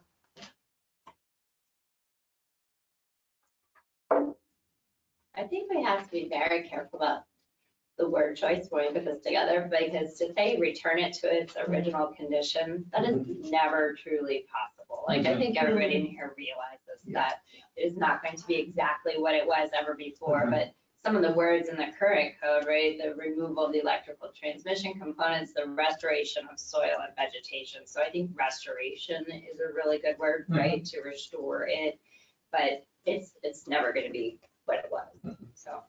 Right, the primary concern would be getting rid of the panels, the posts, the transformer, the Electrical connection line. Any. I mean, the driveway may be okay to Wires, stay, wires. the landscaping may be okay to stay based on that individual property owner determined at the time of the decommissioning plan being Yeah. written, not necessarily 30 years from then when the third property owner owns it. And maybe they have a different idea, no, it's on paper already. Have a nice chain link fence to your cow. Yeah. So I don't, I Everything think more of good it, news. returning to original condition, I don't think that should, I don't think that returning to its original condition should even be. Leave it to the next year. Contractors with the store yard. There you go. So the next item on the list is definitions. And we had talked early on, in I think the first meeting, that we were going to put off definitions until we knew what we needed definitions for. I'm going to make the recommendation that we push definitions off even further, because what we've talked about are a lot of ideas, and we're going to convey these ideas to the commissioners. Those ideas will formulate into code requirements. And I think that's the point where we'll know, all right, we wrote this piece of code, this is what needs to be defined. So unless, I don't think we're going to have a lot of discussion or disagreement on a definition of one thing or another. If you think there might be, please, let's talk about it. But I would only like clarity, it came up a little while ago, on Farm Bureau's position. Class 3 soils, is it predominantly or exclusively? Because Ralph's right, you're not going to get a field that is exact, I mean, you can, but it's very likely that someone's going to have a site that might be 75% class 3, but 25% better. Right. Well, what does that mean now? When we say class 3 soils, I'm thinking the whole thing's class 3. But maybe there should be some wiggle room, I don't know. I'm more concerned with location and soil types. Yeah. How do you define, well, We're- how do you define that? I'm sorry. Well, We're getting into the weeds on Yeah. soil. Yeah, So I agree. So I believe what we talked about when we were talking soil classification was that one of the recommendations was no panels on class 1 and 2 soils. But they could be allowed on class 3 or lower. Or worse, Or yeah. worse, right. So I thought that was the recommendation that came out of the discussion. Okay. Yeah. Is that, That's, is that accurate? There's one yes, that's recommendation. accurate. Was wondering. Okay. It might be accurate, but it's not realistic. That's my position. But I think that's something we need to discuss, being realistic here. Well, and I'll just throw it out there. So my opinion, and no, it's not worth anything, it's not worth any more than anybody else's opinion. My opinion is that the county does not regulate any other use based on soils. So we do not go to a property owner and say, you cannot subdivide your property because you've got class 1 and 2 soils. We don't say you can't build a church because on your property because you have class 1 and 2 soils. We don't say you can't build an outbuilding on this part of your farm because it's on class 1 and 2 soils. There's nothing else that we regulate based on soil classification. So We have a lot I of hear what you're cliff saying. dwellers in Carroll County that, in other words, they build, I call them cliff dwellers, but Yep. you know what I mean. It's land that's just, Mhm, but they build anyway up there. They Yeah. get a perk or put a sand mound. mhm. So Yeah. I say we're running down a kind of a blind alley here. They even talking about that. But location makes sense to me. Mhm. Soil types, How do you define location around your mind? well, I think that's why these ladies are here. That's part of what they're talking about is location. well, it was Maryland, it was Is that the correct? Farm Bureau that said, please write this into the new solar, community That's solar what I was law. That's why I'm Class getting 1 at. and 2 soils made perfectly good sense. That's the most valuable farmland that you Agree. have. And they were giving a little bit of leeway that says, okay, 3, if you want to put it on a hill, if you want to put it in soil that you have to work too hard to, whatever.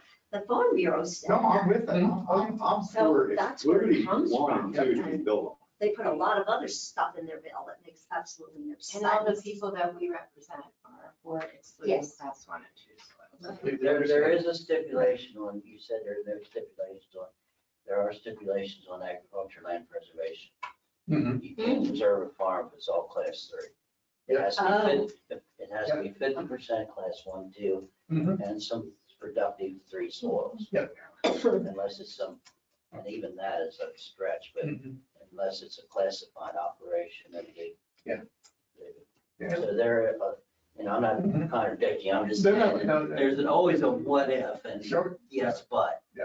So if you allowed solar on class 3, then you would not have the benefit of the land conservation, the ag conservation on the rest of I'm it. sorry, I missed the If first the part. whole farm is class 3 soil, Right, and I can put a solar farm on it, you don't want the rest of it for your ag preservation program. well, normally, no, it wouldn't be, it wouldn't qualify as productive soil. What about a conservation easement from Rural Legacy? MET Mhm. would Yeah. probably take it. Yeah. Or Environmental Trust. Yep. Rural Legacy may take it if it complies with the local board's Mhm. evaluation of it. But yes, you're right, their Yeah. MET would absolutely take it. But Yeah. as we saw, not every farm is only one class of soil. So Mhm. the conservation part could be a class 1 and 2, and Yeah. the solar part could be Sure. one class 3. But even then, I don't think it's again, that simple. we're, it's not that simple. Believe me, every farm has multiple classes of soils. Mhm. There's no farm that I know of, that I ever dealt with in Carroll County that has all class 1 soils. Mhm. There's no farm that has all class 3 soils. Right. It's always a combination. We're like this. Yeah. So You know, that good dirt went down theirs one day. Yeah, yeah. Over 1 million years, Yeah. 1,000 years. Yeah. So- We're just running through the weeds here with how to hit this niche. But I agree with what you're saying now, but Farm Bureau's position is we don't want it on productive soils. I know, but to talk about this is running us down a rat hole. Well, actually, Yeah, I yes, got, you're I right. took this. I have a terrible time with gray. I know, I got that. Don't Same ever here. let I me took it a talk step about further this. and defined, Really? because you asked about that. I think define the footprint, and it's fine, the footprint of where it can and can't be, and be on class one. Footprint. The rest of it, it's what God gave us, I really don't care, I mean, but the footprint of the array. Yeah. The gated in area, treated area. That's, I think if there's a definition to be talked about at this point, or do we just need clarity? on what Well, we're at? so when I say definitions, I'm sorry, Laura. Yes. I'm envisioning more like what, define community solar, define like terms. That was, That's what I was talking about. my other issue is the limit of the 1%. Are we Mhm. defining that to just community solar, all solar, commercial properties, industrial properties? What, Okay. when I get that, That's not a definition. Yeah. That'd be written into the code as yeah, opposed to. well, what are we proposing is what I'm asking. Is that 1%? So like. Does that include That stuff was that's one on option. industrial? Let's table that just for a second. Laura, you wanted to say Yes, something. thanks. So I was thinking when we're talking about productive cropland and the soil types, we may be able to take a clue from existing code, which I'd love to be able to pull from, here's how we tackle that elsewhere. So we just redid our chapter 155 just for clarity purposes. And one of the things that we looked at that kept in here, we have rural design standards. This is for agricultural and conservation zoning districts, okay? And I knew we had a definition of productive cropland and we kept that, and that's what you're saying. At least 50% of the parcel lot classified by the United States Department of Agriculture's Soil Conservation Land Classification System as class 1, 2, or 3 soils. So that's a definition. So then I started thinking, where do we use that? Oh, we use that in our rural design standards. Now this is specific to new residential building lots as it's written right now. And again, it's a standard, right? So this is the preferred.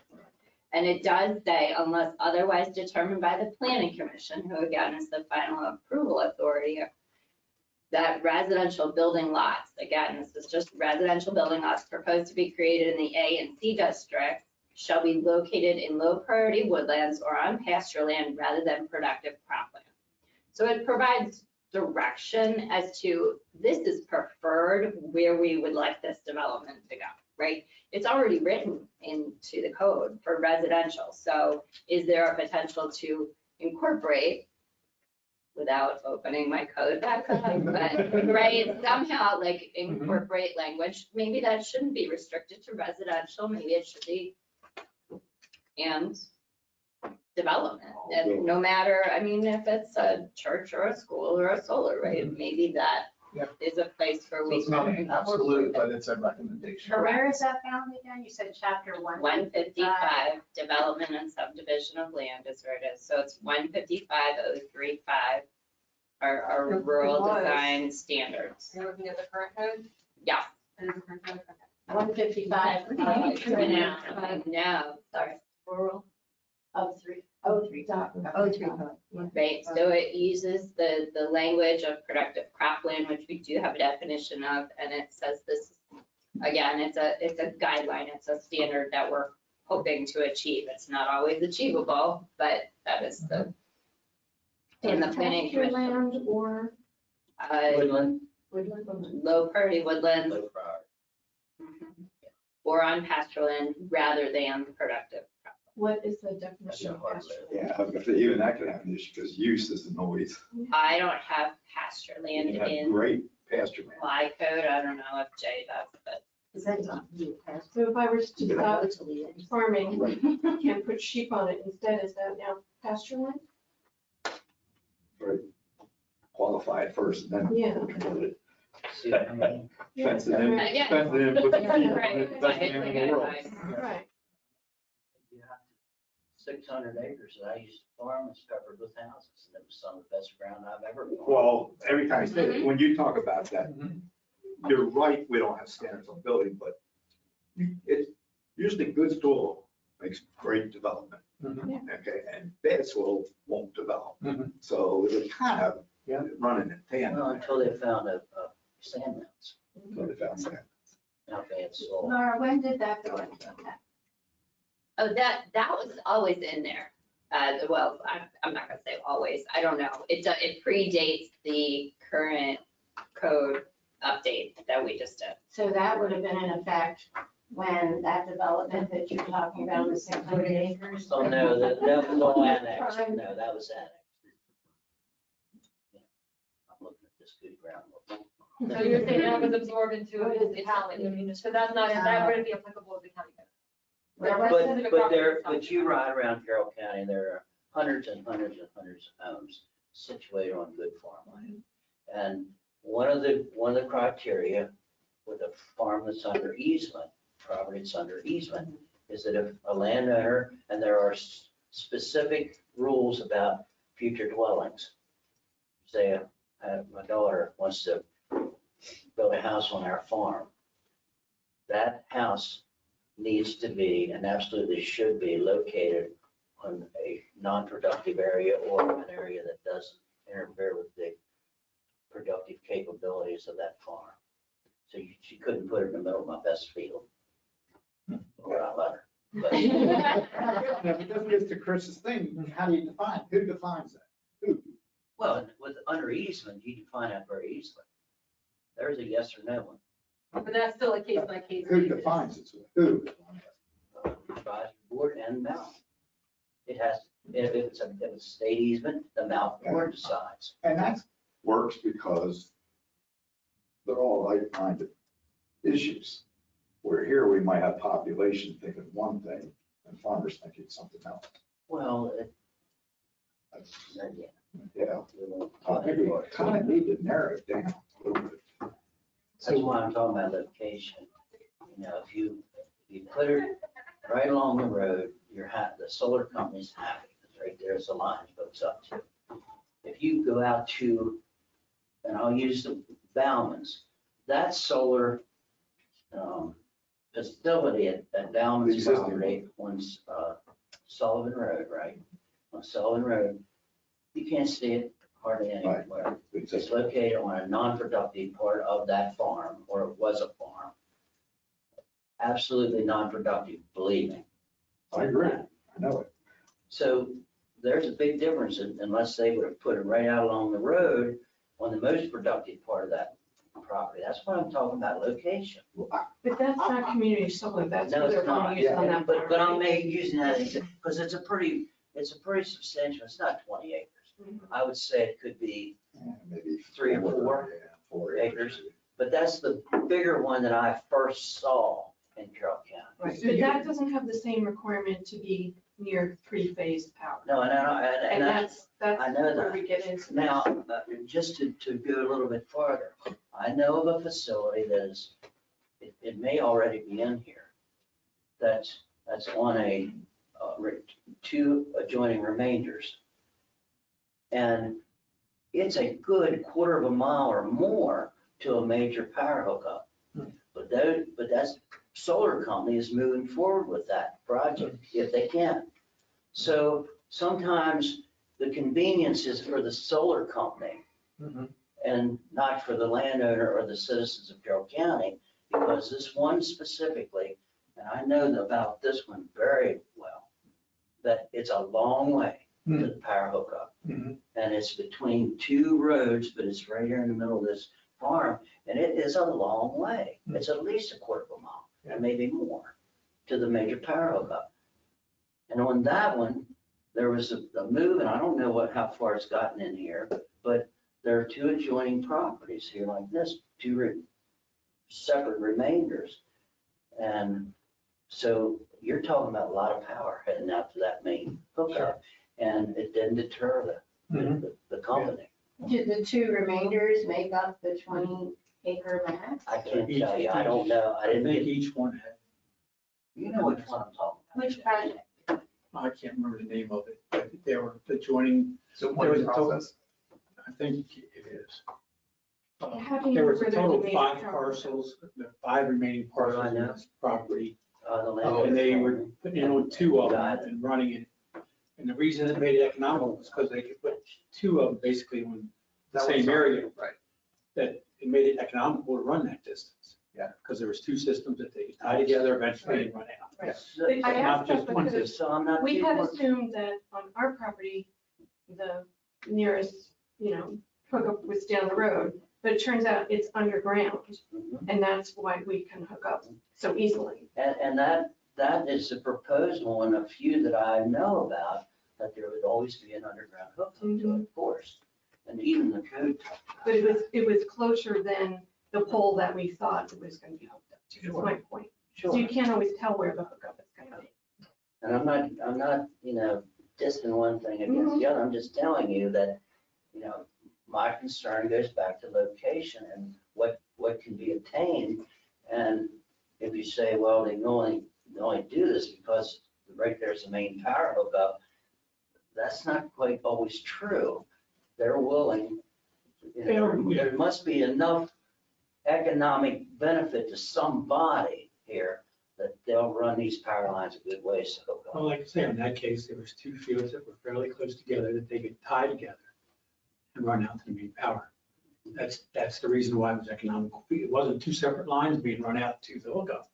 They could do it with one. Jay, that's why I'm reluctant, if this all goes through, I'm very reluctant to limiting the amount of megawatt, the amount of power that can be gotten on a 20-acre field. Because 2 years from now, you could put 10 Mhm. Yep. there, and it wouldn't disturb any more ground to do it. It might even disturb less, I don't know. We don't know any of this stuff. Yeah. We don't know And we've got that- what this stuff, we don't know what. And it's Yeah. the first guy that drove a gas-powered vehicle beside all these horses coming the other way, they all said, that ain't gonna last. And look what happened. So, So we're at 11 o'clock. Typically, we've been taking a 5-minute break. So why don't we break for a couple minutes? And when we come back, Don, you had mentioned the idea of a limitation countywide of total solar production. So we can, how about we pick up with We that? did discuss that. We did discuss it. I know we did, but I just want to make sure we're clear. Yep. On this definitions and clarity. Yep. Exactly. basically, All right. how far is So we'll take 5 minutes, 10 minutes, stay with us.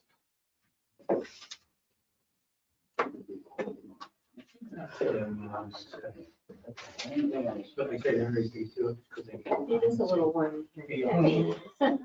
Especially when the doors are closed, when it gets Yeah. hours. I'm with you.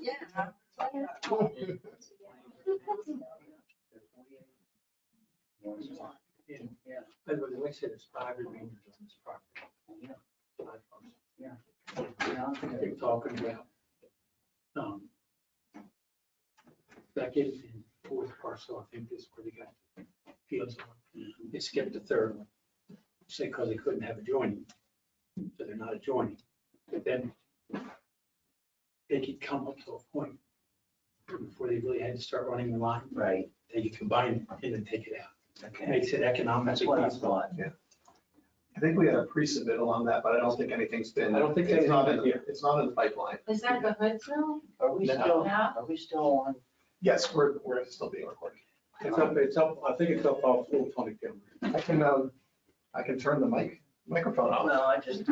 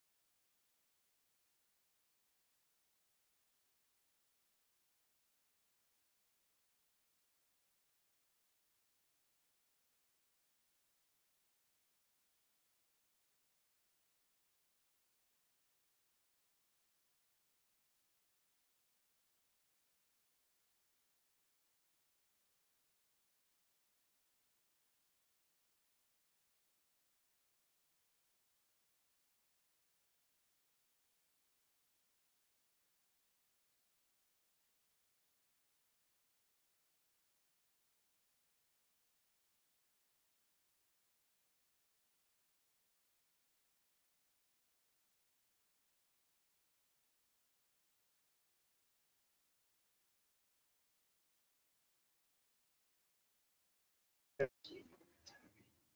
everybody back? Hannah. Not quite.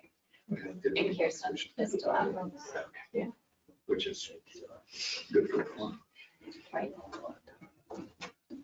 You do the new codes. The man. Well, Yeah. it's funny. There's two. There's I two. love it. It was, Little. yeah, that's the last time I left. And then Chris had a conversation.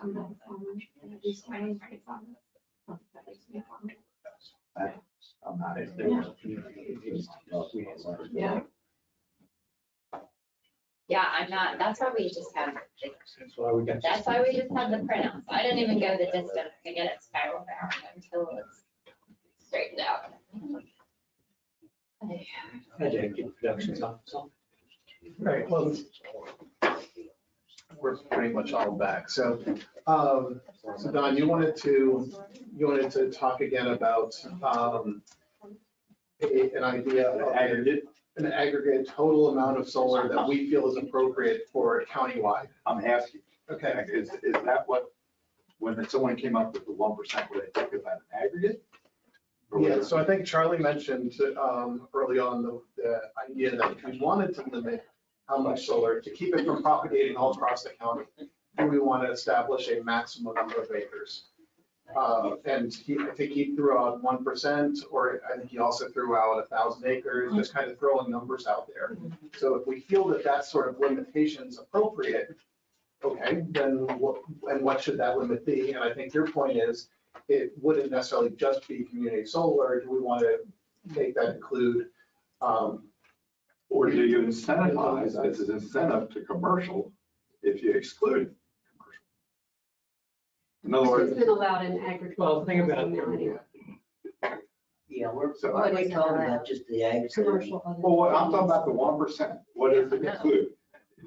Get all properties, all zoning.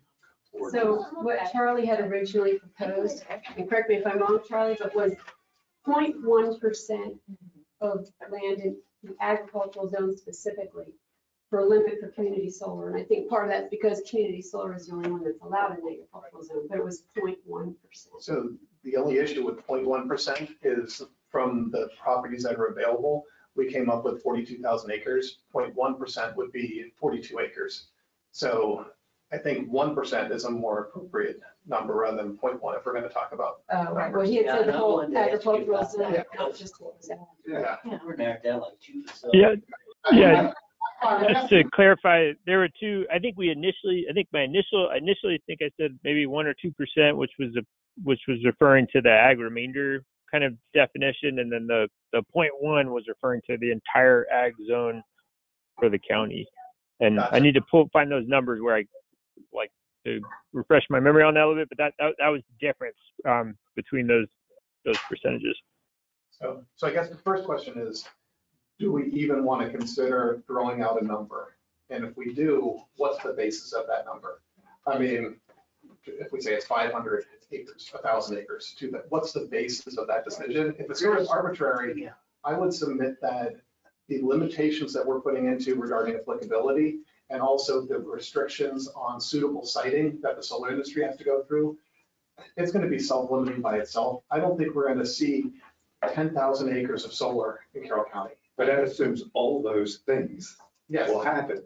If they don't, if soil types becomes no issue, it could be totally different. But that's why I asked about where the remainders are, because you could wind up with a whole cluster of solar facilities in one part of the county and hardly any in another part of the county. So are we gonna then, it's like pushing development somewhere where people don't want them, or pushing, where are the remainders? Where are they? Are there remainders that are clustered that would, we just talked about one where there's clustered remainders, which winds up with 40 acres of solar. And so that's why I brought the question up, where in the world are these remainders? And if they're going to be clustered, you'd have all but solar fields in one small area, which might even be worse than anything, you brought up yet. Well, remember that one of the opinions, our opinions, for the people we represent is to remove ag remainders from the ag. Right. I mean, we don't even want, we believe it should be on commercial and industrial. But we're here to discuss it on ag. So one of the parameters that we recommended is to remove Yep. ag I remainders. know. Yeah, and so, and that's where I came up with this map, which this is all of the, this is, you take all of the agricultural zone, take out everything that's in preservation, and take out properties that are owned by county or state or like BG&E and so on. So I believe what's represented here are the properties that could potentially be developed for community solar. That's what we were looking for. Let me turn Based off. on what, the criteria that we. Yes, discussed. and these are Yeah. 50 acres and larger, right? So that was the other criteria that I separated. Okay. Those are not all ag remainders though. No, they're not all ag remainders. Just show ag remainders? I don't know if I've got that data set. We did go through this. last Yeah. time. Do we have a data set that's? We I think there is one. Yeah, we have. You that. honed it down a little closer. It's still.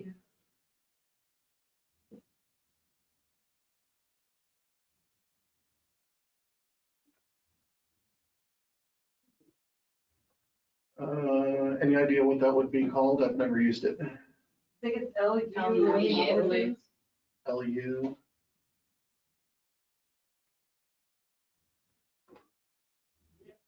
Oh, there it is. Aggravating You're portions. There you go. And again, this is generated, but we always tell people to confirm with development review that it's an ag remaining portion. So this was generated to get a look at. Isn't it in the existing code too? Don't you have the ag remainders? Or on the website somewhere, I think. There's a guidance map, but it's guidance only, so every single parcel would have to be It was in the confirmed. booklet. Why is this not selecting? What's going on here? Lost control.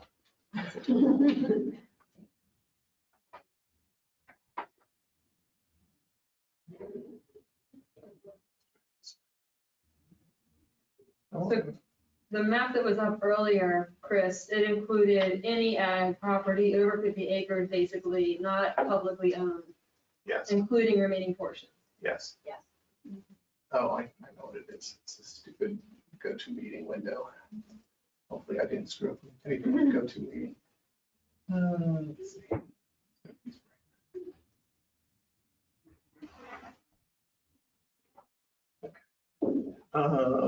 So let me turn off. So those are the ag remaining portions that are highlighted right now in red. See, what I was wondering about is, were those ag remainders located around existing community development areas or rural villages or the like? That's what I was wondering. That's what I was wondering about. Well, that's It's pretty spread out across the whole county. Could I ask you to print that out for me, Chris? Yeah. Online? Yeah, we can create that map.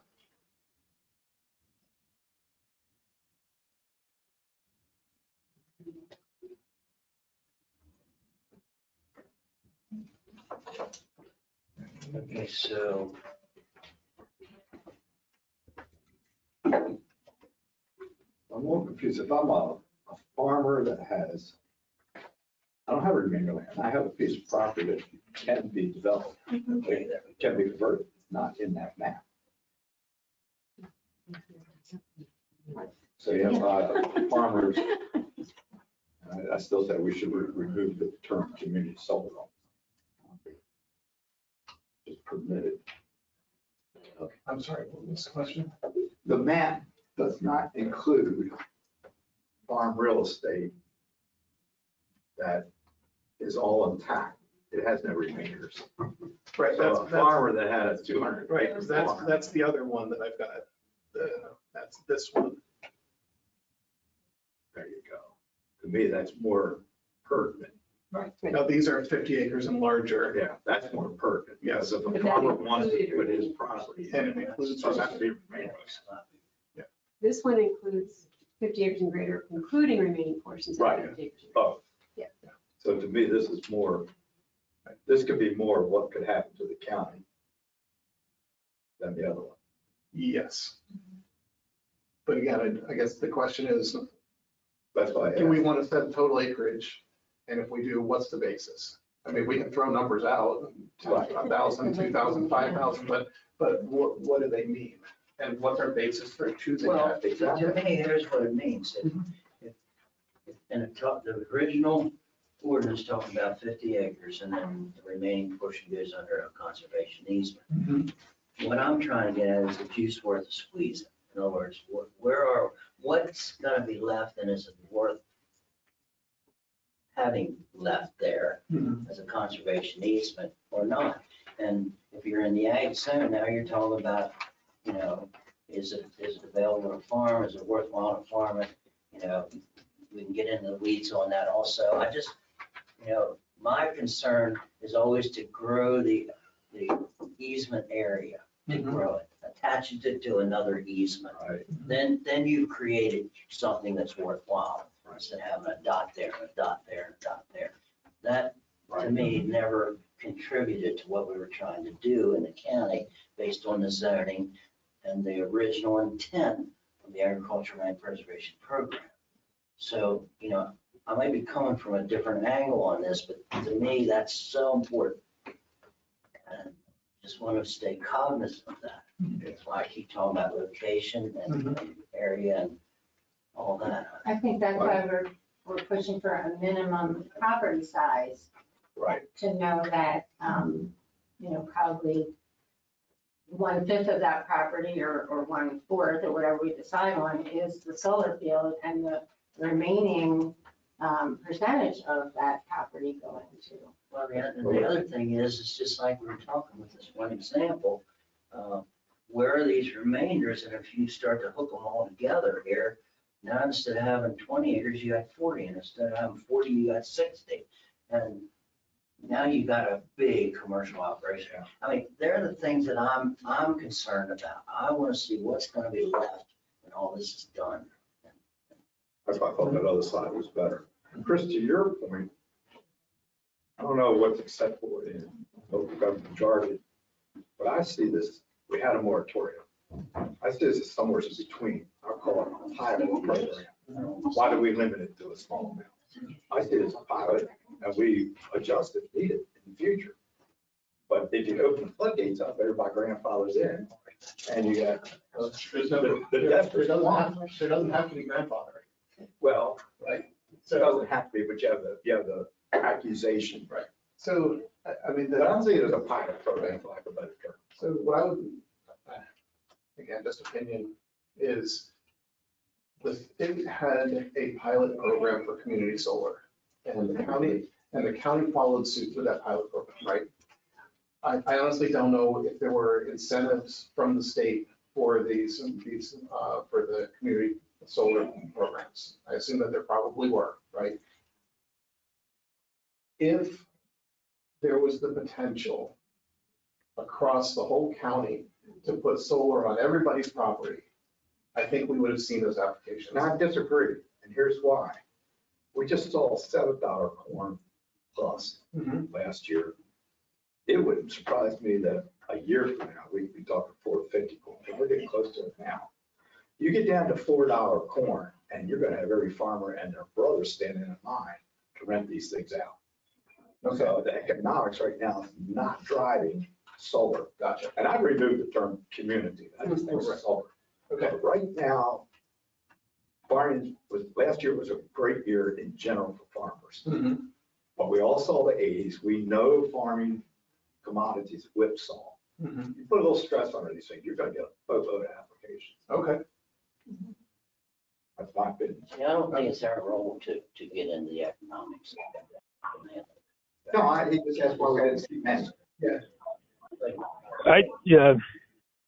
I agree with that comment. Just that two things, I guess. One is that I wouldn't sort of discriminate against folks that have smaller pieces of property and they're trying to figure out a steady revenue source. One of the biggest benefits of including solar, especially if you have agriculture on, other portion of the land, is that it is going to be a steady source of income. Pat can rely on that year over year for a couple decades. Agriculture, there might be some boom bust years, and there's like kind of a higher risk reward associated with that. But by kind of diversifying your portfolio like you would with stocks, you're providing a little bit of a safety valve there to continue. You have some assurance that you are going to receive some revenue. You're not as exposed to the market like you would be with commodity prices or fuel prices or what have you. But I agree with just the general premise that we don't want to sort of try to manipulate the market, that we got to always be prepared for that next boom in the agricultural industry. The landowners are having to make that decision themselves based on what they owe, what they have.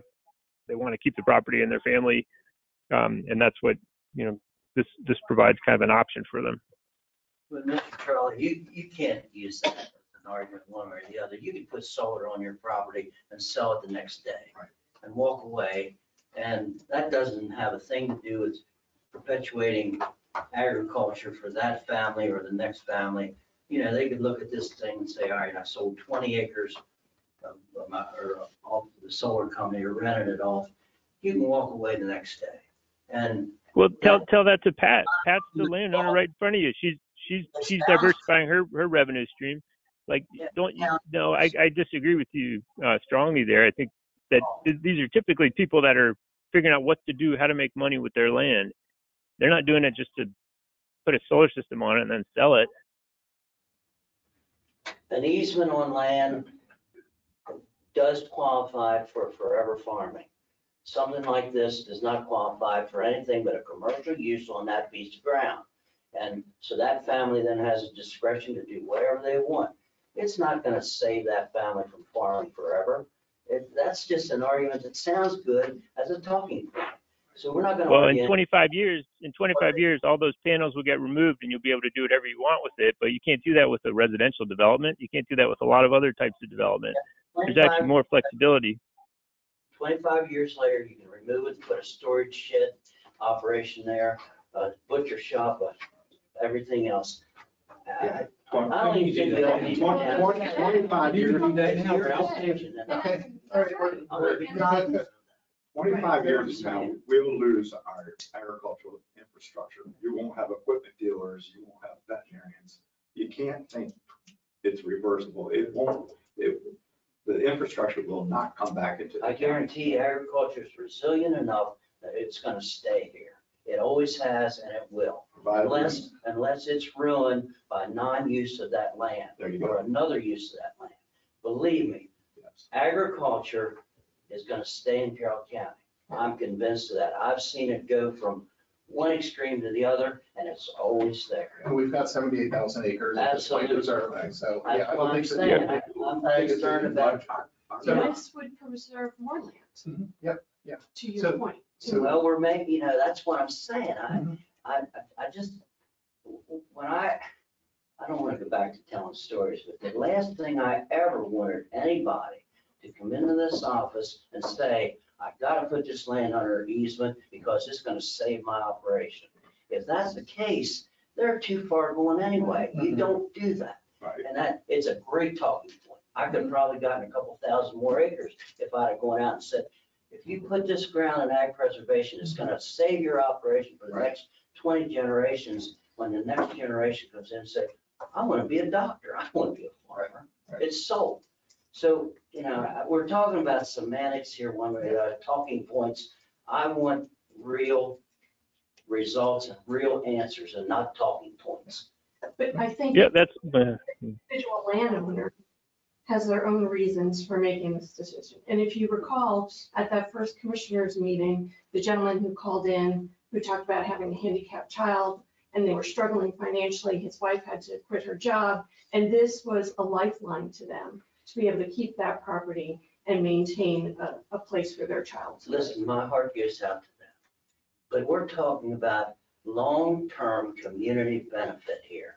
So we can't base it on that one poor But how job. is that not a As a matter of fact, community benefit? I'm incensed they would use that as a ploy.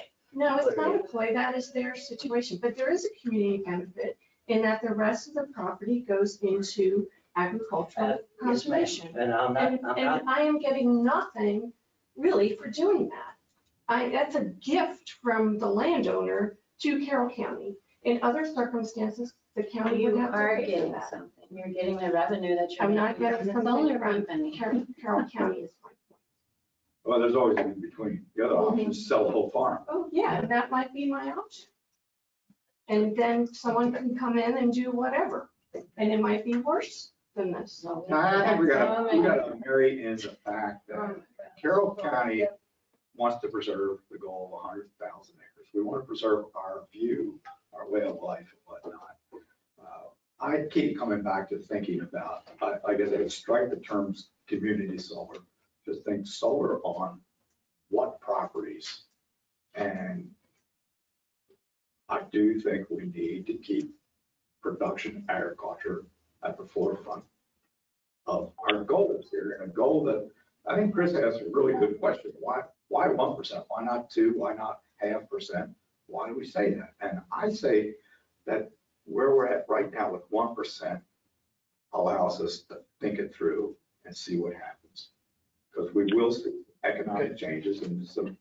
So just to make sure I understand, are you talking about 1% of what? All agriculture, or what we've figured out is kind of. Of residual properties? The remainers, or bank properties that couldn't, so is it the 42,000 that I came up with that I think it's what's available for community solar? Or is it ag-remaining portions, or is it the total? I think we're in ag remaining right now. The remaining There's only portions are 19,000 acres, Right. according to your Okay. statistics. So 19,000, so As opposed 1% to would be 42,740 that you right, so gave before for removing the ag remainders. So a Okay. much greater number Yep. of acres available, Mhm. larger parcels, Yep. presumably. Yeah. And probably the benefit of being able to use greater distances and separation from Yeah. residential uses. Yep, right. So let's come up with a number. So it's 1%. So is it 1% of 19,000, which is 190 acres? So now you're talking about a small handful of projects potentially. Or is it 1% of 42,000, which would be 420 acres? Or is 1% not even the right number? See, that's what I'm struggling with is, we can certainly set a number, but what's the basis of it? Yeah. So we might have 42,000 acres. That's not Oh, we have 42,000 acres 48. of solar, that's properties. And so how many properties? The number of properties would be the number of solar projects. Right. Not Yeah. I kind of agree with what you said earlier, that we put the parameters in place and Mhm. make it a conditional use, Right. and then it'll take care of the rest. It'll solve it. Yeah. I don't think setting a number is. Yeah, I think I the couldn't come up with a conditional number. use thing is one of the most important parts of this whole, Yep. this whole meeting here, the conditional use Mhm. part of it. Yep. That just puts a level of scrutiny or oversight or Mhm. whatever that is not there. And I'm 100% for that. Converting it back to conditional use, is that what you're saying? Get changed, that's what's been proposed. Just wanna make sure by- It's by- still so ag, it's still a remainder. I'm okay with that. It's just the zoning classification. Yeah, it's no, it wouldn't be a principal use. Would be a principal use. That's right. I'm all for that. And I understand that you don't. Yeah, agree. I'm not for Yeah. Um, Understand. Because I go back to this good faith thing. I mean, I entered this program because I was told it was a principal permitted use. And to the property owners, it feels like the rules are changing in the middle of the game. And I think property rights are very important. And I think confidence in the system is very important. And the fact that rules can change in the middle of things in Carroll County is not a good message to be sending. So I would propose, if you want to move to conditional use, that those that are currently in the system be allowed to move forward and be grandfathered in. Well, the I think rules- that's an excellent compromise. the rules did change for all of the residents and their. No, I'm not this blaming was you a for what you publicly did. vetted text amendment. I'm sorry if you were not paying attention at the time, but it did go through a process from the county, and there were county public hearings, and this went through a long process of approval. It wasn't something that just got slapped in place, and I woke up the next morning and said, hey, how can I piss off all my neighbors? That's not what happened. So this was in place, and people made decisions based upon it. And actually. And that's an important, Yeah, It was and the Farm because Bureau was public. involved. During a time when people all over the world were And it was- rebounding from COVID. yes, and And a lot of it probably was done you're on. right, weren't paying much attention. So poor people called in during that public hearing or that public meeting. One of them wasn't on. So 3 citizens were able to view their opinion. But And then the many others others But all of watched them it. had their chance to do that.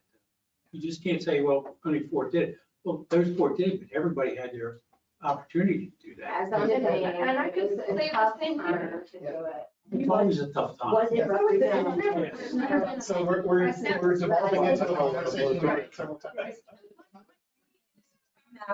What's the property rights in Carroll County? Yep. What are you doing to the landowners? What are you doing to The residents. the land owners of agri-remainder portions that the county, in my opinion, developed this crazy thing of agri-remainders that are not residential, they're not ag. What the heck can I do with this property? And you made these rules and now you're changing them. Farm. Yep. I know. I know farming it. Okay. And you can develop Can you it. farm? You can't. Land development right. No. Well, yes, Non-residential. yes. There's a whole list of Are things. any of those things going to get approved? If this doesn't, that's my point. If this becomes a conditional use, I foresee there's going to be a battle and it will not get. And any other conditional use, the opposition will be empowered and they're going to strike that down too. So what have you done to the landowners of agri-remainder portions? Help me out with, I understand, conditional use in general. Well, Is there there were one any, thing about I get conditional it, is use. there any parameters that you have to follow? And what are they that could possibly would Conditional help use. these landowners? Just so That's everyone what I was understands going to conditional send use. out to everybody. Yes. I think there's a Yeah, lot those more. allow it. To look that you have And to can we write language that gets put into conditional use? No. No. That's Jay, go ahead and explain. Okay, conditional use is a use that is allowed, that has to have a public hearing. Right. See if it's going to impact the community more at that location than it will at any other location in the county in the same zoning district. And that's the big thing about conditional use. Will it impact that location, that specific location? Yeah. I got Any that. more than any other location in the county. And I understand what you're saying there, Jay. My point being is if I wanted to paint my house an awful color, Go ahead. I can do that. Yes. So how do you say, how do you measure impact if some neighbor just, and I'm not saying I'm for or against, if some neighbor says, I don't want to see it, Well, how is that into the code? you can't. That's right. So that's why I asked if we should have some other parameters to throw on it. And just as a, points that you used to do. with condition, well, this wasn't even a conditional use. There was a case in the county a couple of years ago. Lady put up a steel fence around the property. And it was it was a big, heavy duty industrial steel fence. The neighbors didn't like it because it blocked the view of traffic. And they were right.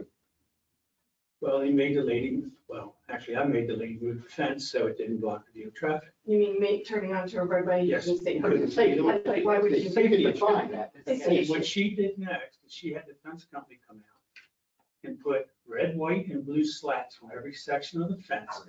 And the neighborhood went into more of an uproar at that look with her doing that than they did when the fence was there. And there was nothing the neighborhood could do about it. She had every right to do it, and she did it, and it was up that way for years. So, like I say, it's the same thing as conditional use. Well, you Is it said, going to cause more impact at that location? If it is, and there's very good legal reasons it is going to do that, then yes, you can turn down a conditional use. Or you can put conditions on that conditional use. yes. But generally conditional uses are generally approvable. I'll follow what you're saying. I just say, it's kind of like Chris earlier, define impact.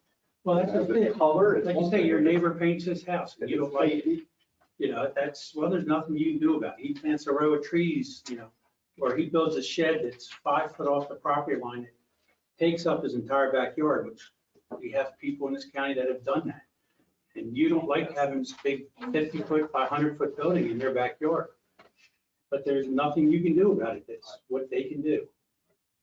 Jay, there's 50 some uses here on ag remainders. There's only 11 of them that are permitted, or 12, just roughly. So don't be afraid of conditional use. All these others are conditional uses. Right, they can be Why not approved. add one that Well, I'm we not really- saying that, I'm not saying that I'm making them conditional uses. So that- I'm all for making total So conditional use. the chance of all these 50 being one ag Are you gonna- remainders under any one of those 50 is not gonna happen. And any of those other uses can be put on that. It could be, but it's gotta And are be you approved. going to be as upset with any of those other uses in there as it is with solar? well, where are the commissioners? That's a very important question. I'd like to hear an answer to that. Yeah, if somebody put a strip club right across from my farm, I wouldn't like that. Well, But I that's, don't have young kids, so it really doesn't, and that's A strip club wouldn't be allowed. that's all right. But I'm I saying, know, 1,000 feet, right? I'm Right. not, okay. No, but Not- that's not. no, but what I'm saying, I'm just gonna use, It's not on this list. I'm gonna use a contractor's equipment storage yard. It's the revision. You could be in a residential neighborhood. And they want to put a contractor's equipment storage yard up in the corner of the property that's right next to your house. That meets all the requirements. And there's gonna be trucks running day and night out of it, and there's no way And to I buy stop. it till the day I die. But what I'm saying, but Under that's fine, conditions. that's a conditional use. Right, and that's my Are point, we, is they're gonna are we fight everything. threatened by the chance that one of those conditional uses will go in and get solar? I don't think that's very fair to us to bring that to this discussion. We're here All because we're uses that can be- addressing, why bring that up now? We're here, you're wasting time talking about, would you be happier with a I'm just trying to farm? explain- Would you be I'm not- happier if I I'm did not this, saying that. if I I'm just did trying to that? explain to you that I a find conditional it that use. it's a threat. Well, We're here to discuss. I'm just telling you that how a conditional use operates. It's approvable. I mean, if it's a conditional That's use, what I it's tried approvable. to clarify with Chris. And it's great, and I have no we problem got with that conditional use. clarification. Okay, Yeah. all right, I'm gonna call it a timeout because we're going into discussions we've had several times in the past couple of days, and we're all aware of everybody's opinions. So Laura, you wanted to say something? Yes, just a couple things. So you had asked previously about when the code changes. So I will just use as an example, like we started with industrial commercial districts and we went through that entire section of code and we went through a code change with that. It took a long, long time and we got there. But any plan that we were processing prior, the way that those were adopted, and that was consideration of exactly that, right? Was that those plans were grandfathered. So with the code changes that we've done, which was industrial, commercial, and then residential, and then ag conservation were just done. Each of those wrote into it that if we had a plan in process, it would continue under the old code. So I'm just putting that on the table because you asked that question. But is So that without a public outcry? So is there a difference? When you had enough to make a This commissioner, wasn't a specific use, right? This was like a blanket Yeah. for the whole district, right? So there may have been things, but Every single use. in the district. yeah, it looked at everything. It's very comprehensive. The But that's a other thing that commissioner. I think, yes, that was a commissioner decision and it was written into those resolutions. The other thing that I think with this is I would appreciate the commissioner speaking to. So we had a handful of projects that we were processing. And of course, in the processing of those, then you start to realize, hey, if and when we revisit this, let's look at the specific wording, right? It was a challenge for us to say, hey, is the landscaping part of, right? Like there were things that we recognized with the review process that needed some fine tuning or could be fine tuned. So similar, like the previous Board of Commissioners had always said that this is a pilot program. That was like reiterated over and over again, but I don't think there was any clarity of like time frame to revisit. So similar to the review process, we didn't know what was going to need to be fine tuned until we were in it, right?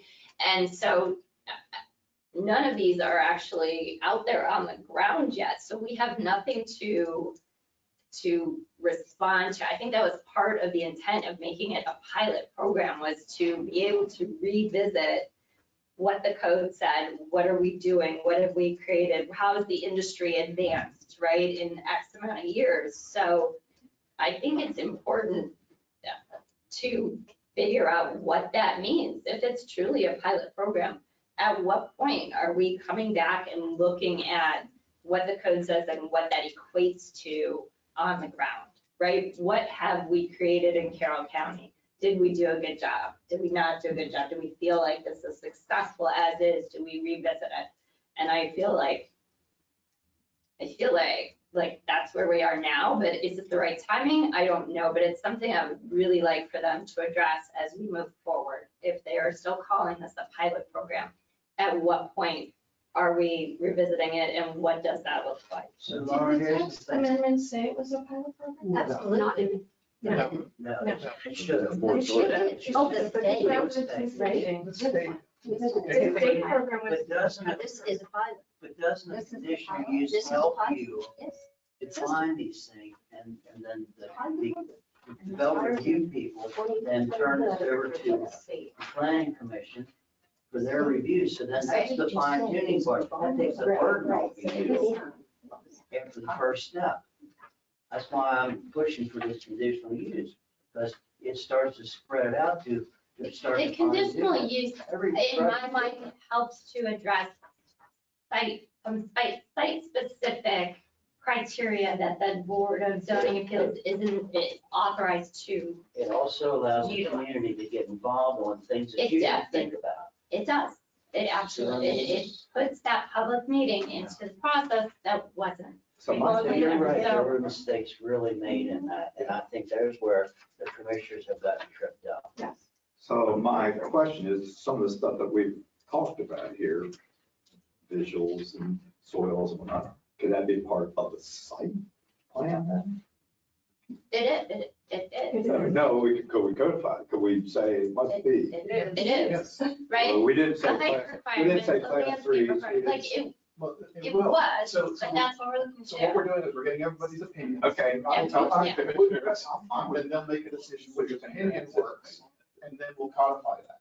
I'm anticipating there's something still in the code. There may be nothing. They may say, gone, all of it, right? That could happen too, but if there is still something in here and if it is still being considered a pilot program, you have to reach a certain point in your piloting that you can assess Yeah, it. I agree with that. Where does it say it was a pilot program? It was Local verbally, village was not. right, it was It was verbally, just a discussion, it wasn't something that was codified, because we were recognizing at some point, we need to figure out whether this was working, so we can make adjustments.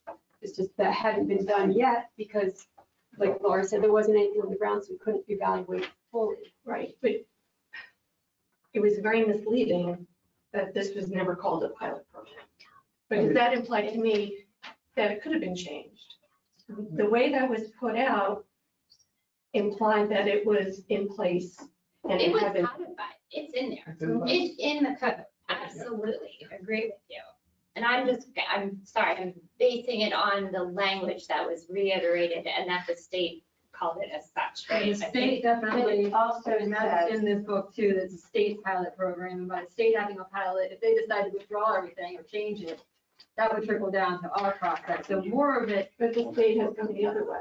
Correct. Yeah, Right. yeah, So that no, is here, I- that's it now too. In Yes. here, it says, there's a bullet point, allow the commission staff to collect necessary data to study the impact on Maryland's electricity grid over the 7-year pilot program.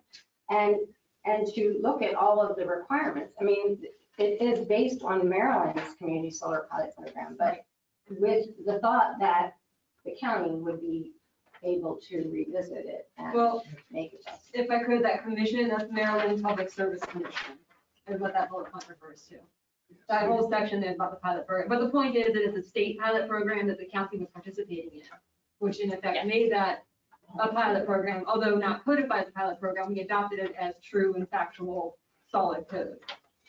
So where do we stand now? It's no longer a pilot program. That's what Laura's saying, is that we need So there is clarification from none. the commissioners. It's forever. Right, It's but coded. by being in code. So what can Carroll County do to say, we want to do this different?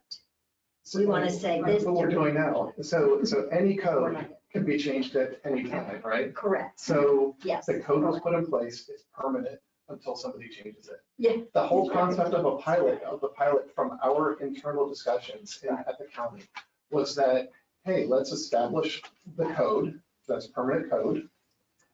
After several projects go through the entire process, let's as staff go back and revisit everything that's in code.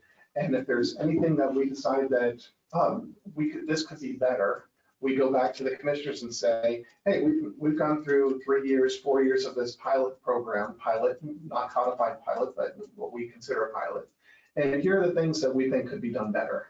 And we would have presented those to the commissioners, they would have evaluated it and maybe changed the permanent code or left it as is. That was the full extent of the discussion internally as this being a pilot. Anything can be changed at any time. So calling it a pilot doesn't change anything. But was part of that discussion of having it a pilot, was there an option to stop it completely? It was never That wasn't discussed. discussed. We were following suit with what the state was doing. If the state all of a sudden changed state law and said, community solar is not allowed, we would have had to change county code to conform. Right, but now the state has said it's no longer a pilot. Right, correct. So do you have to change county code to No. match that? No, because we didn't, there was nothing in their code saying it was a pilot. It was permanent, but we changed it anytime going through this process. Well, it's always been called an industry. So solar industry. If we had just kept to that and said no solar except in an industrial place or commercial place, we wouldn't even be sitting here having this conversation. Because But that doesn't. that conform was to the what- first change. Right, but that doesn't conform with what the state wants. So. Well, that's correct. Right, so. In a lot of So maybe So- we could get on to the last. Yeah, we've just got the last couple things that we've got about an hour now, that I think we can knock these out, so. Construction process. I don't know, what does that exactly Well, mean, like, That was the just something standards that that was we've all brought up talked in about. Commissioner Bigliotti's point. And it was, I think he essentially was saying, do we need to address these? But I think, when we looked at it, we do have the development review process already in place. We already have environmental codes in place, and then we already have the building codes which address the electrical, like a number of these things. So I think the construction process is there that has these standards. All right, Brenda, so in that case, if you have a 20-acre solar and on a remainder portion that's a quarter of a mile off of a hookup spot, they want to run the access road right through the best field on the farm, can they do it or can't they do it? Yes.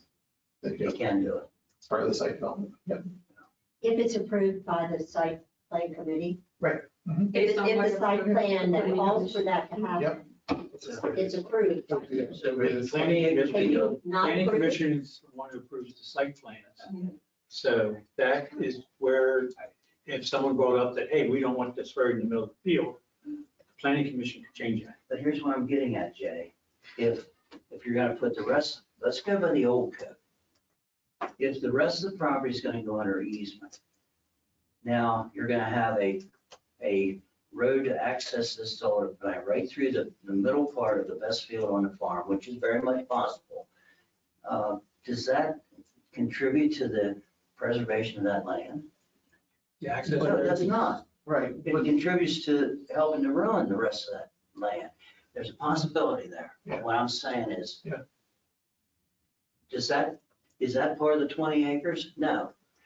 But it sure is part of what Well, you're actually, doing. the access road would be part of the 20 acres. Yeah, the access road is part So of the. the access- It's part of the 20 acres. So then you have everything under easement except that road cutting right through the middle of the farm.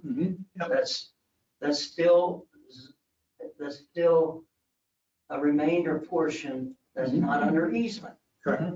Yes. See, there you go again. That's why I'm stressing location. And that means, I mean, boy, that's important to me. And yeah, I see exactly what you're saying. But then again, that's where, they can propose that's what they want to do. But it would be up to the planning commission to say, hey, no,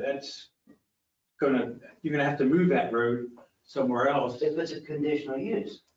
Well, Whether that it's- has nothing to do That's with nothing the to do regular with it. process. All right, so Either way. then we have a strip as wide as this room through the entire farm to get to a specific area that's not under easement, that splits the farm in two. But that's That's completely. that's the, and I want to take both sides here. Mhm. When I look at your plan, you don't see that. Right. Do you see that in other plans? But, well, you will. But that's part of the process as well. So we actually send that plan over to the Ag Pres office. They get the initial plan, the middle, so they can comment on something like that. And they can say, well, that doesn't make sense in terms of the end easement. So, right? You would send that They over. can certainly make that comment. Okay, so that's what we're starting to do is clarify this now. That's a major concern of mine. Is the Well, service of. whether or not that office would make that comment, I can't say, Well, I right? can't either, and But If they I was would have over the there, I know what opportunity comment to. I'd make. But then, like I said, if it's not an express property, send it. We did, it will We be. do. We But it do. will be on this. That's part of our, when we're It talking will about this be, but it won't process be. Well, and that's standard, exactly, there's, yeah, it yes. goes both ways. So we have included them in the development review process, the plan review process for these type of projects. If we're dealing with residuals, remainders, but I'm talking about the farms that aren't. But I'd still If we're say, dealing with we an can't- end easement, a conservation easement, which, right? But- Then we are sending the plan. That's what we're doing. So no matter what type of property, if this ends up on, if it goes conditional use, yes. No. no. No, that's what I'm getting at. No, It already it's is that way. permitted. It's already is that way. It's It's gonna go- permitted. Any ag property can do this, That's what I'm getting at. easement or not. Okay, wait, let's back up. I think we're very confused. Okay, two different things. I'm talking about the easement that will be on, according to the old, I'm talking about the old ordinance now. But I'm talking about moving forward. If this group, or we can if the commissioners says, okay, what is under easement and what isn't? And they see a road going right straight through diagonally, and you got two triangle fields here that split with that access road is always gonna be there. Right. Right, and if I could, I'm sorry, if I can interrupt for just a second. You So- see my concern? Oh, no, I understand your concern, but you're talking about a site-by-site specific thing. That can't be codified. So that's why we've got the process by which these plans go to planning commission, and concerns like yours and any citizen can bring this to planning commission, and planning commission can change it. But it's impossible for us to put code in place that's going to protect the concern that you've got. It's a concern. I completely understand, and it's a concern of mine as well. I would not want that scenario. But that's why on a site-by-site basis, it goes before planning commission, and they can revise it. And the added thing that we've talked about is making this a conditional use, which means it also goes to the Board of Zoning Appeals. Two different entities, and both would be looking at it, both opportunities for public comment and both the opportunities for changes on a site-by-site basis. Hopefully that clarifies.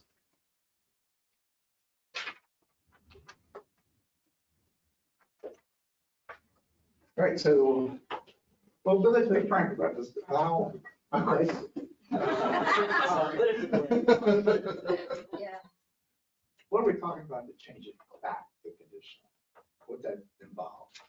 I'm sorry, to change it. Back from permitted to conditional use. So the only difference between principal permitted and conditional use It's that conditional use has the extra step that early on in the process, it has to go to the Board of Zoning Appeals. And they review it and as part of the public meeting. Currently, it's a principal permitted. What's most of the group, I understand Pat does not feel this way, is the recommendation is that we make it a conditional use so that it, I think that. his question was, how do we change that? And it basically means taking that chart that Ralph just pulled out and we switch it from a. But a commission vote or board of zoning?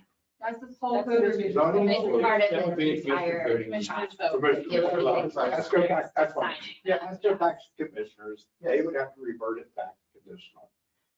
And it all gets down to what we're really talking about here are site requirements regardless. That's what we're debating here, right? What would be a site that we would accept? What would be what? And so this group here, I think, is just pushing site hard. If we get it conditional, it would be the same way as conditional for permitted use if the site plan matches. You're really not giving them up much. I guess. Right, whether you go conditional for conditional use or principal permitted, you still end up having to follow the same criteria. Exactly. The criteria So the that we issue talked comes about. back to exactly what we're saying is what's the standards for putting a solar array? It's on just a which piece of door you property. walk through, basically. And I know, that's why I keep coming back saying, I know we're talking about remainder lands, but I still say, I'm thinking ag properties. All right, so the last couple things that we've got here, fire and first responders was a question. We've talked with our fire and EMS folks, and they're trained in how to address these types of facilities. They're not concerned about them catching on fire. They know how to address them. So I don't know that anything additional needs to be put in the code regarding those, regarding the potential fire. I mean, these aren't flammable materials. They're not bursting. They wouldn't be put on the roofs of people's houses if they were flammable. So.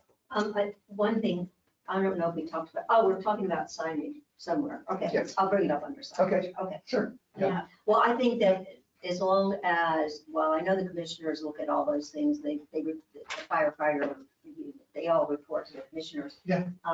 Is that they need to know that they're continuously trained, because turnover is, and they go from house to house, firehouse to house, that they need to have something. Actually, Chopperton said that they have a manual.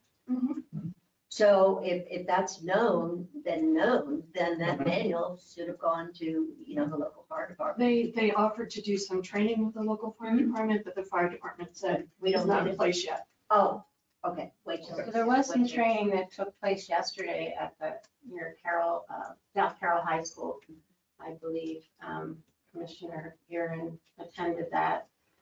So I would like to know, like, what that training entailed. Like, is it that they know they need to know where to turn it off, or do they actually fight the fire that's there?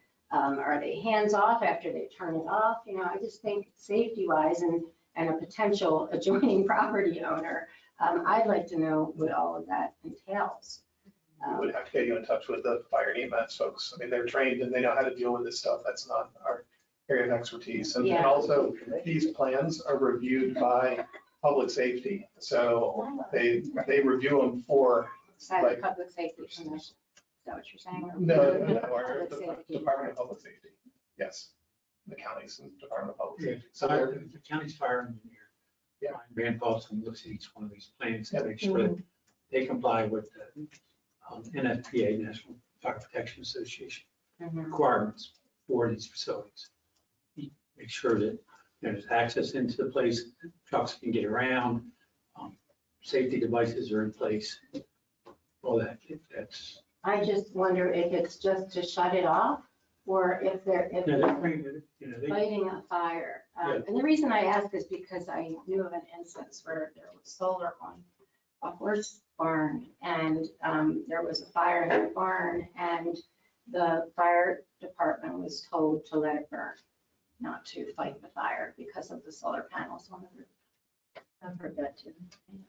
So my 2 cents on the fire first responders is just where the shut off is, that that's clearly signed, maybe reflective signage on it, something that's gonna be easy for first responders to find when they get on site and you turn it off. Somebody had mentioned roadside connection, roadside for that. I'm not sure how feasible that is because I'm not sure what component. Like if we have 300-foot setbacks and you have it all back there, do we really want wires coming all the way out to the road? I don't know. But I think that clear signage that's like reflective or something, but it's very likely that's covered in electrical code when they go to install it through the permit process. It is. So that's where I'd probably look first. Can I make a suggestion, because maybe some folks aren't as familiar? A concept, a site development plan. Can you share with us all the agencies within the county that review that? So they have an understanding of what really happens with that. I have clear. Been through it. I mean, I can You've probably- been through it. We've been I through think the we've all been technical through it. review. We've been through, I've testified. So, You're Yeah, aware I of think- the 24 agencies that see it. Mhm. You're aware of all the 24 agencies that. let's sit look around at a and plan. table. Yeah. That's probably half of them. That's about half, almost. Yeah, Where would we Okay. find that online without? I think we're good. I have it printed out already, where you scan. It is online on the development reviews.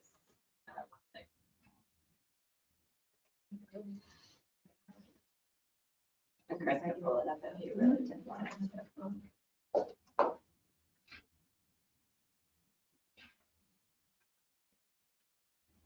So we've got on the, well, Kirsten is getting that, we've got on the list, contract renewal. I would submit that that's a business decision between the property owner and the solar company. I don't know that county government needs to get involved in that. Does anybody feel differently?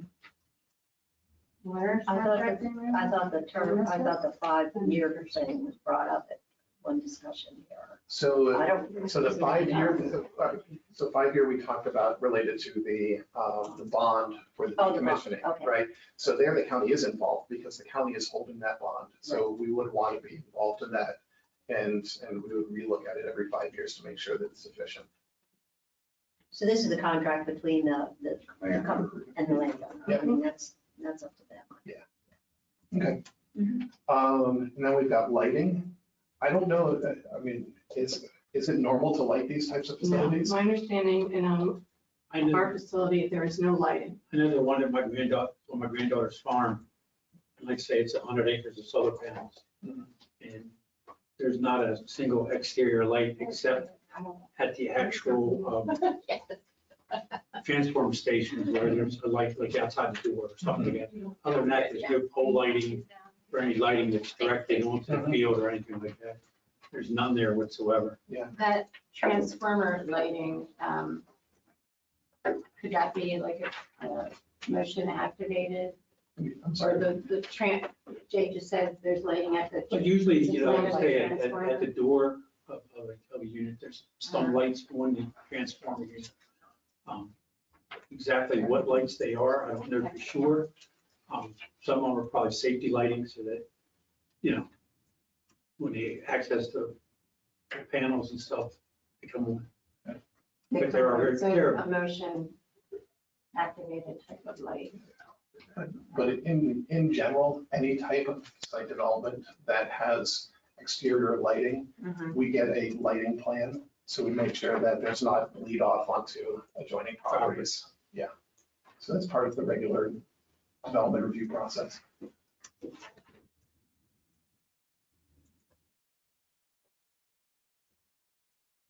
Well, I know our motion detector lights go on every time an animal walks by.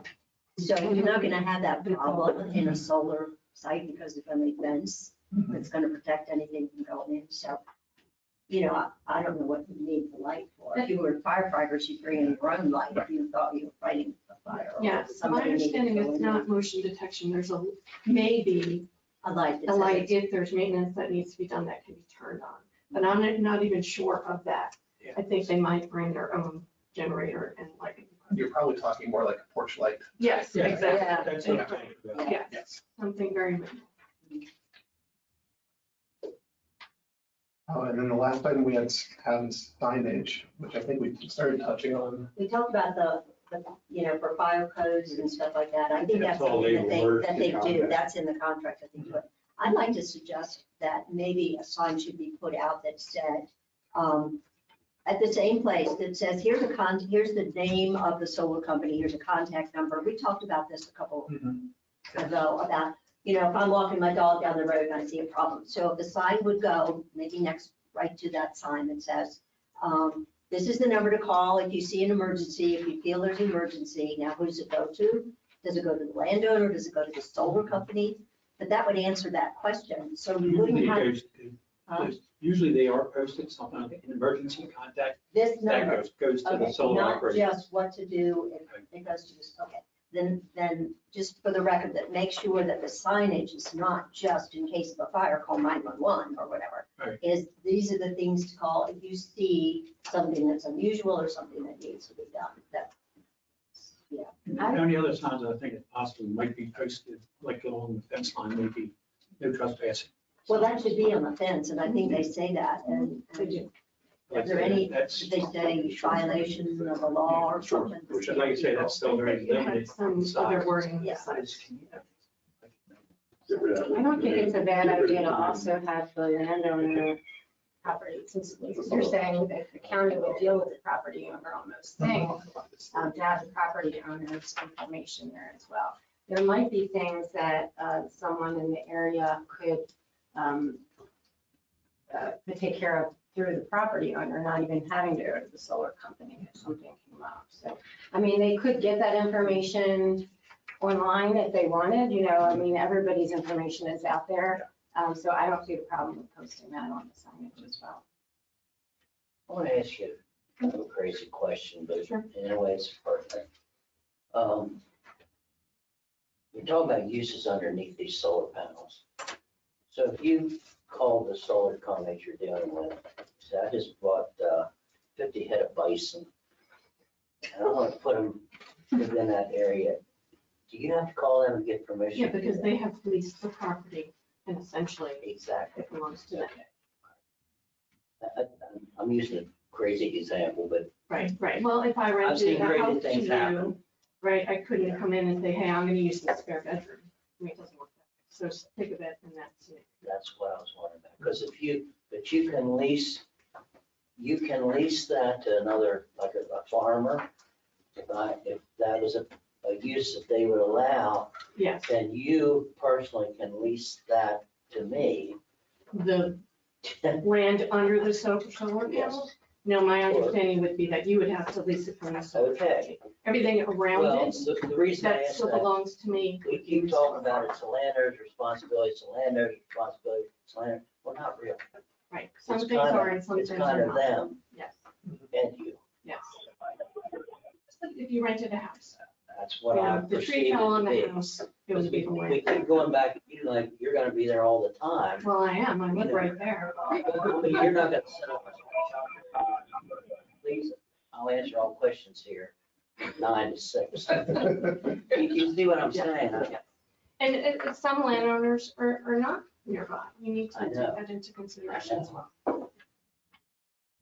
I have a it goes hand in hand with that, and it's just something I got to say. So I drove out to Eastern Shore this past weekend, which gave me a lot of opportunity. I did see quite a lot of solar installations, right? So, but I started to think about what's interesting is when you're driving on the same side of the road and you're driving past it, right?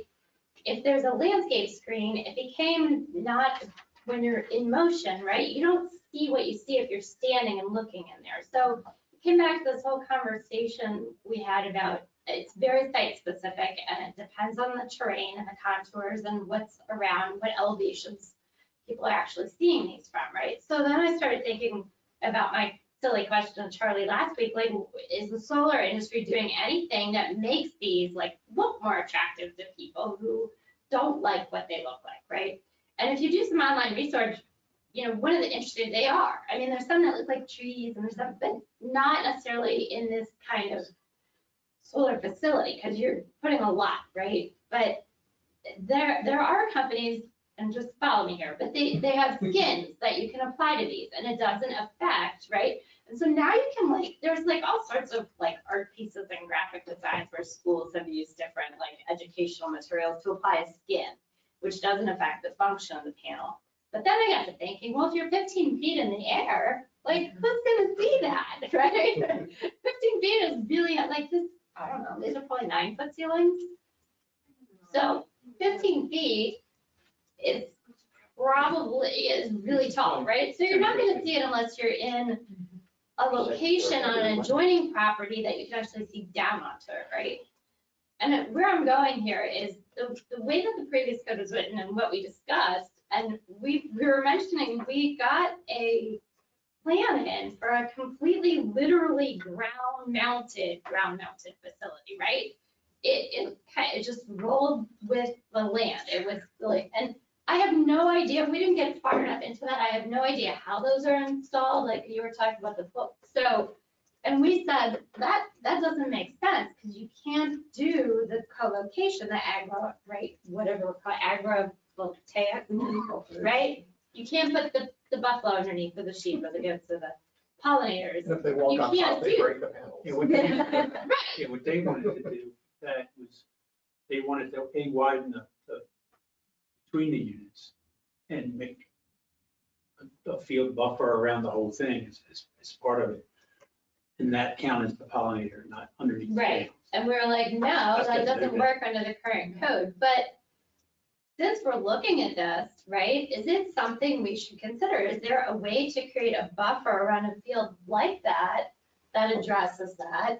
And then is there more potential for, I don't want to use camouflaging, right, but giving a different aesthetic to it that might be pleasing, But more But pleasing? we're addressing what is, and you're addressing what if.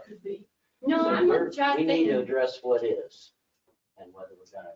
Well, the old code was scrapped. well, the old code was scrapped, The whole it's thing is gone. what if. Right? So the whole thing is what if. We're all in what if. So I'm just saying, if we write that out, it doesn't afford that opportunity to come in with a different kind of system that may be more, right? If it's lower to the ground and I'm standing, it depends where you're looking from, right? But do you want to see these poles and these panels? Did that system track this No. one? No, Laid flat, no.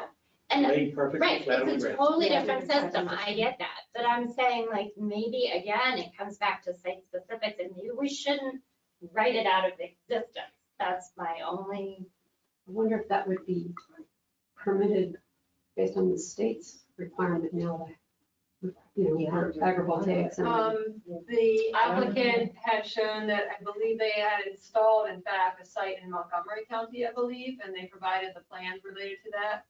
I don't know if it's installed already, right? So I don't know. Right, but if that it's a commercial law just company got or- passed, so it's probably before that. I'm just curious. Yeah, I don't know the answer. It's just a question to put on the table. Should we write that out or should we stay open to different possibilities? Conditional use. Well, if you drive around the county, in every, backyards, they've got these, 6 by 6 foot solar panel things, and they maybe heat the water heater. I don't know what they heat. Mhm. But, and they're just like, they're not flat on the ground, they're just up a little, they're all over the place. Now, maybe that one, was a bigger one, was it industrial size, it was that low? So what, But you see them everywhere. I'm sorry. So what of what we've talked about would preclude that system? So the agrivoltaics having to be That's- under the panels. Well, it doesn't say that. Oh, it It's doesn't? specific. The agrivoltaics is a state law requirement. Right. So if they can meet that for the state, then I think we would consider it meeting it for us. So Jay was saying they could spread them out like that's. Yeah, they were, like I said, the panels were laid flat on the ground, I mean, literally, flat on the ground. And they said that you could walk on them and everything, so they weren't that durable. But what they were doing is, they were planting flowers in between them, around them, making pathways in between them wider so they could plant more flowers and stuff like that. And with that count as being. Call it a solar garden. So for that particular plan, Jay said, no, it doesn't meet our requirements. So that's what I would say. I don't know how you came to that conclusion or how, I don't remember the language, how it's written, but I not, think we say, the original code was co-location of agricultural use and solar panels. which would be, Well, however you want to define Yeah, that. co-location. Right, right. okay. And so Could be. we would, I guess we would consider an argument that panels on the ground with stuff around it May. may meet that. Now, because the state has passed that requirement, we're gonna use that as the giggle test. to see if it's realistic. What do panels in the ground do to this? If that was covering the soil for. So Must be some. I can speak to this because I was the one in that meeting. They take like frames, they'll build little plastic frames like this, and they just plop it on the ground, they level it out in some spots that they There's need no to, space. but they don't do mass grading. So yeah, there's a gap, maybe about this tall, from the soil, the undisturbed soil that's present on the property right now. And they just take the frames and just plop them on the ground, and it's like this, it's like that, and they just put this panel in place. As long as this frame is rigid, they can put the panels in whatever orientation the ground is, right? So when they're done, they just go, they pick up the frames, they pick up the panels, they pick up the frames, and they plant whatever they are required to plant there, and Yeah, that's it. the problem with that would be, Scary. as long as the panels are underground, nothing would go underneath of it. If it's under that far off. right, because they are literally, they're public, there's no like In between or Wow. around, right? You don't see great Around lumber and in around between, it. right, but underneath the panels, Yeah. there would be no ground. Just interesting. Well, as I'm listening, what I'm thinking, this is a whole different can of worms. It sounds like someone could develop a temporary solar array that's not permanent anywhere. No, But I'm thinking, I mean, I've already got it figured out in my head, you could have wagons of solar panels all over your farm. What's the zoning for that? Are we going It's to just- talk about other I don't know that locations at it's some point? Like economics. recommended other locations other than on the ag land? Do you think we'll have time to get any of that in? What are your thoughts? I mean, I'm not sure I understand. Just, I mean, I know that Annette and I had talked about places in Carroll County that would accommodate community solar. Okay, And, you know, just on my drive this past week to Maine, I saw one off the highway in some of the off and on ramps, they had solar there. That was very low to the ground, kind of what you're talking about. That, you know, I mean, you're on the highway anyway, it didn't really affect Yeah. the aesthetics of the drive or anything. So just Yeah. trying to think about other places Yeah. other than ag land. right. Because as we already know, there are several community solar projects on commercial Yes. property, right? Yes. That are moving forward. Yep, We didn't put a moratorium on No, those, no. right? correct. Yes. So, you know, it's another resource for us. Maybe it doesn't have to be on ag land. I mean, I know that's what we're here to talk about, but again, we don't agree that it should be on any land. Yes, yeah. So is there yeah. time in I our have two pages of discussion? suggestions Okay, from a lot of people that Okay. sent me suggestions. Yeah, So- specific places within the county. Some are specific, you okay, know, the South Carroll Industrial Park, the Hampstead Industrial Park, Eldersburg Business Center, it goes on and on, Carroll County Commerce Center, courthouses, libraries, carports, this is Mhm. for They're all allowed now. gas stations, Yeah. overhangs, they're all They're allowed. all allowed now. Yeah. Well, but this is thinking out of the box. Right, You know, right. do you have to put it on parking lots, landfills, unused shopping center parking lots? Yep. Can you put solar panels under power lines? yes. Can you put Or them pipelines? or pipe, Yeah, whatever? there's a lot of property. Yeah, Yeah, it's all over the place. Yeah, like. The Carroll County Ag Center, on the rooftops of the Ag Sure. Center, Piney Run Park, Landon Park, I've got, Yeah. I mean. Yeah. So, you know, here's a little thing that I added at the bottom. What about a countywide contest to identify sites with prizes for viable suggestions? What about competition from private businesses for ideas? Is there any government or private funding support available to subsidize for solar other than ag land? So That's the question. I guess the general thing that I would say is that most of the locations that you talked about, it's allowable. Mhm. So, but the county as a government, we do not promote uses. We set zoning. We do not promote uses. So we identify that this property is zoned, say, industrial. We do not then try and push a certain use on that industrial property. If the property owner wants to put solar, great, it's an allowable use. If they want to build a factory or whatever, there's a whole list of things that we allow, but we do not push one use or another. And that's kind of a misconception on a lot of projects. You're probably familiar with the self-storage unit being proposed and done on Carroll Highlands. The county has not pushed that we want self-storage there. We only zoned it as commercial, and then it's the property owner who comes in and proposes a use. And if they meet all the codes, then it can be built. So what you've proposed, all those locations, it's from everything I've heard, they're all allowable uses. So it takes the property owner to want to go and put it there. We, the county, don't push it one way or the other. And to meet An alternative. the state requirements of how much solar we produce in a county, could some of the county land then be proposed towards that? Sure, Accommodate community solar? yeah. So just to be clear, the state has not dictated any certain amount that we have to reach. Okay, it's from a state perspective, the state have goals that they've set, but they have not come to Carroll County and say, thou shalt create this amount of solar. They haven't done that yet. Okay. And there are projects on county-owned property where we have put solar. Out at the community college is a great example. But not community solar. Well, but there's really no, so community solar is just a business model, right? Right. So it really doesn't matter. I mean, Although technically, yes. what's at the community college and Hoods Mill it is a form of community solar. If you look in that booklet, it's that ANEM, the aggregated net energy metering. And where the community comes in is that the county is stuck, well, it's not this, it's just that the county itself is, a lot of different county facilities are benefiting from one solar. So it's a similar thing, just that rather than subscription, it's the county itself has multiple meters being benefited from that facility. How about the sewer plant in Manchester? I think that was part of it. Yeah, that's one of them. Yeah, there's a lot of solar right next to that. Yep. So does the county then negotiate with all these people just like the landowner does? And then who gets, so then they sell? Well, The county's not selling any, it's for the county's bill.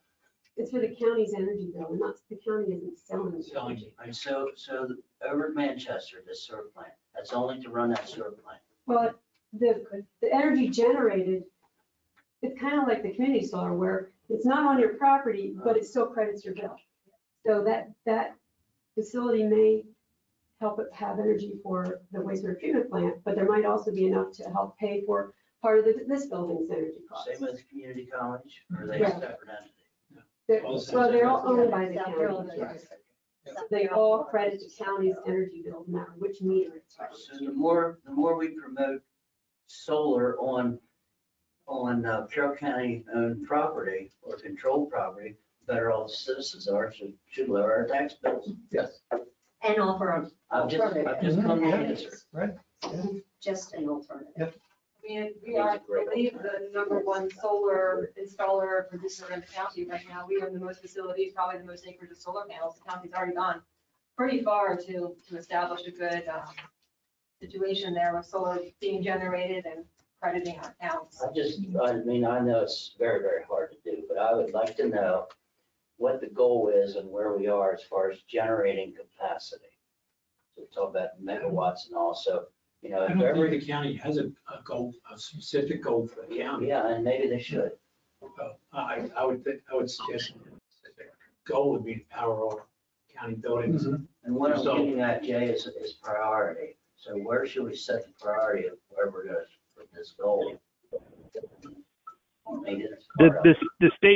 The state does have a goal or requirement, I guess, of RPS for 14.5% solar generation, meeting the load of the whole state by 2030, and they're not on path to do that. So I think that right now, and there's probably going to be legislation next session in 2024. There's kind of a reconsideration of how are we going to do this, and is that too ambitious of a target? So right now they're falling very short of the trajectory that's needed to get to the 14.5% by 2030.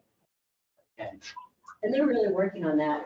I can tell you, if anybody's interested, the state is looking at solar siting, and they're gonna have a committee. I heard this about a week ago from Katie Hester.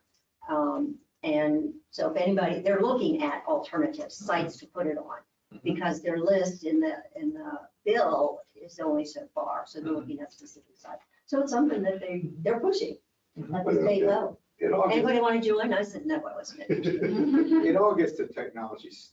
We hope gets there, but they're not there yet, because when they are there, BG&E will do this on their own. Yeah, yeah. Keep that big picture. I think we Big picture. devalue commercial industrial property by doing it. Solar takes up land. It doesn't, it's not like, where you go to power plant and it's generating a lot of electricity on a small footprint. I get it. It's gonna take a lot of land through solar panels, whether it's on buildings or whatever, to generate that same. Only solar panels are really made for the battery backup. Well, yeah, we do. Do we allow? I think we talked about it. Not for this one, you already said. Yeah, we talked about Said it. not for this Yeah, one. there's the solar charge. It's very impractical. That's the biggest question. You can talk with them. But they want the battery system. Yeah. Go right ahead. Yeah, I know you can. So we're breaking up into a bunch of individual Yes, we are. conversations. So Yeah. are there any other, we've got half an hour yet. Are there any other topics that people would like to discuss? Well, I'd like to make a suggestion about the wording view shed, to say that along view shed properties where you consider, like you have a garden establishment, you have some place that you want to, that is a historic perhaps place in Carroll County, that you don't put solar, allow solar within a certain distance from one of those areas.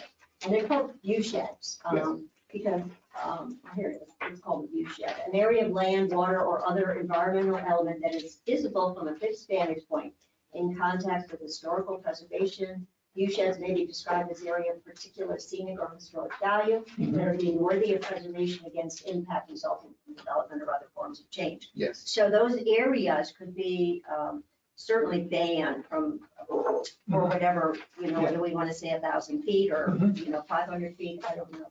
But I think that's really important in the maintain. So, Sure. I saw your barns. If you take the barn tour with quilts, it is fun. It's way fun. So that language already exists in the commercial and industrial section of the code. And so we can recommend that same language get put into the community solar. That'd be great. Yep.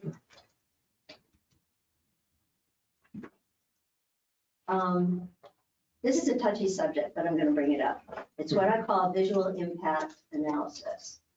Okay, and what I'm talking about is what Patricia's going through with the visual impact around her neighbors and her neighborhood. So is it possible to suggest, if not recommend, that the solar company representative,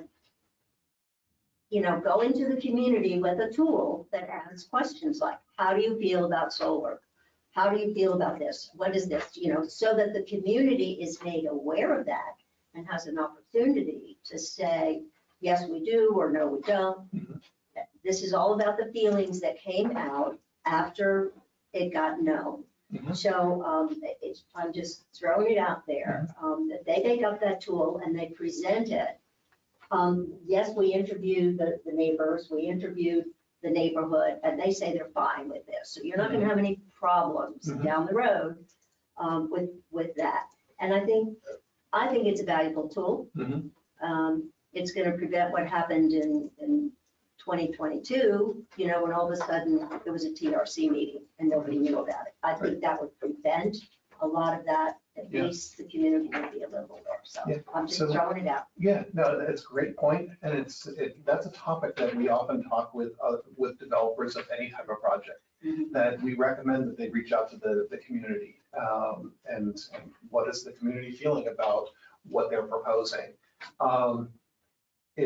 That's become something difficult to put into code, because our code already allows for a process that allows for community input and so on. So The TRC meeting is a public meeting.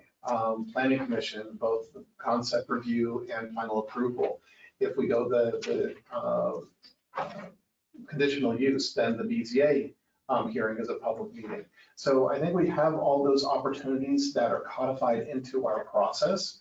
The extra step of a developer going into the community and so on, absolutely, we recommend that, but that would be something difficult to quantify and require, because then you start getting into how do you even quantify that? We often joke that we're not required to post properties when there's a TRC meeting.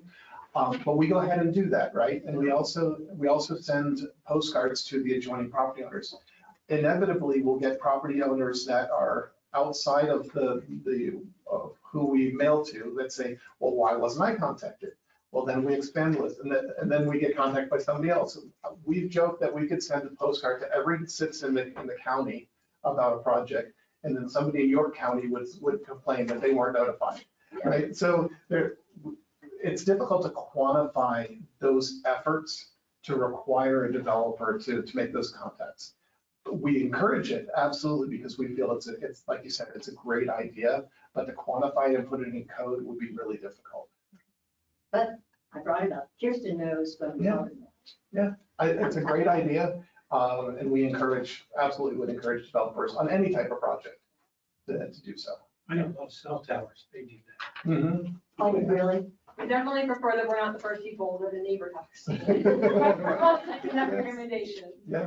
And to be honest, there have been a lot of times, like you say, I know some of the solar companies, they contacted people in the community before I even knew about them wanting to put something there. And I'm getting calls, what's going on with this property? I have no idea if there's a project going on there, because we haven't been notified yet. Right. Or no plans have come in, so we have no idea, but they are talking to the neighborhoods. Yeah. Tricia, may I ask you a question? How far down the road were you with the county on this when all this happened? We have a concept site plan that was submitted to the So county. you had submitted it and then stopped there? Yes. Okay. The other projects are further along. Actually, I don't. No?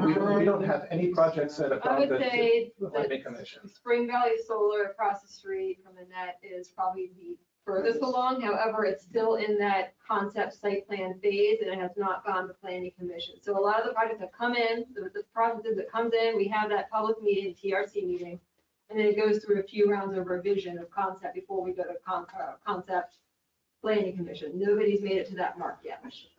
Spring Valley was close, but nobody's made it to that mark yet. But that doesn't mean that I haven't spent a lot of time doing it, though. We've helped with multiple submittals for that project. We might have gotten a second one for Chaverton. Yeah, we did.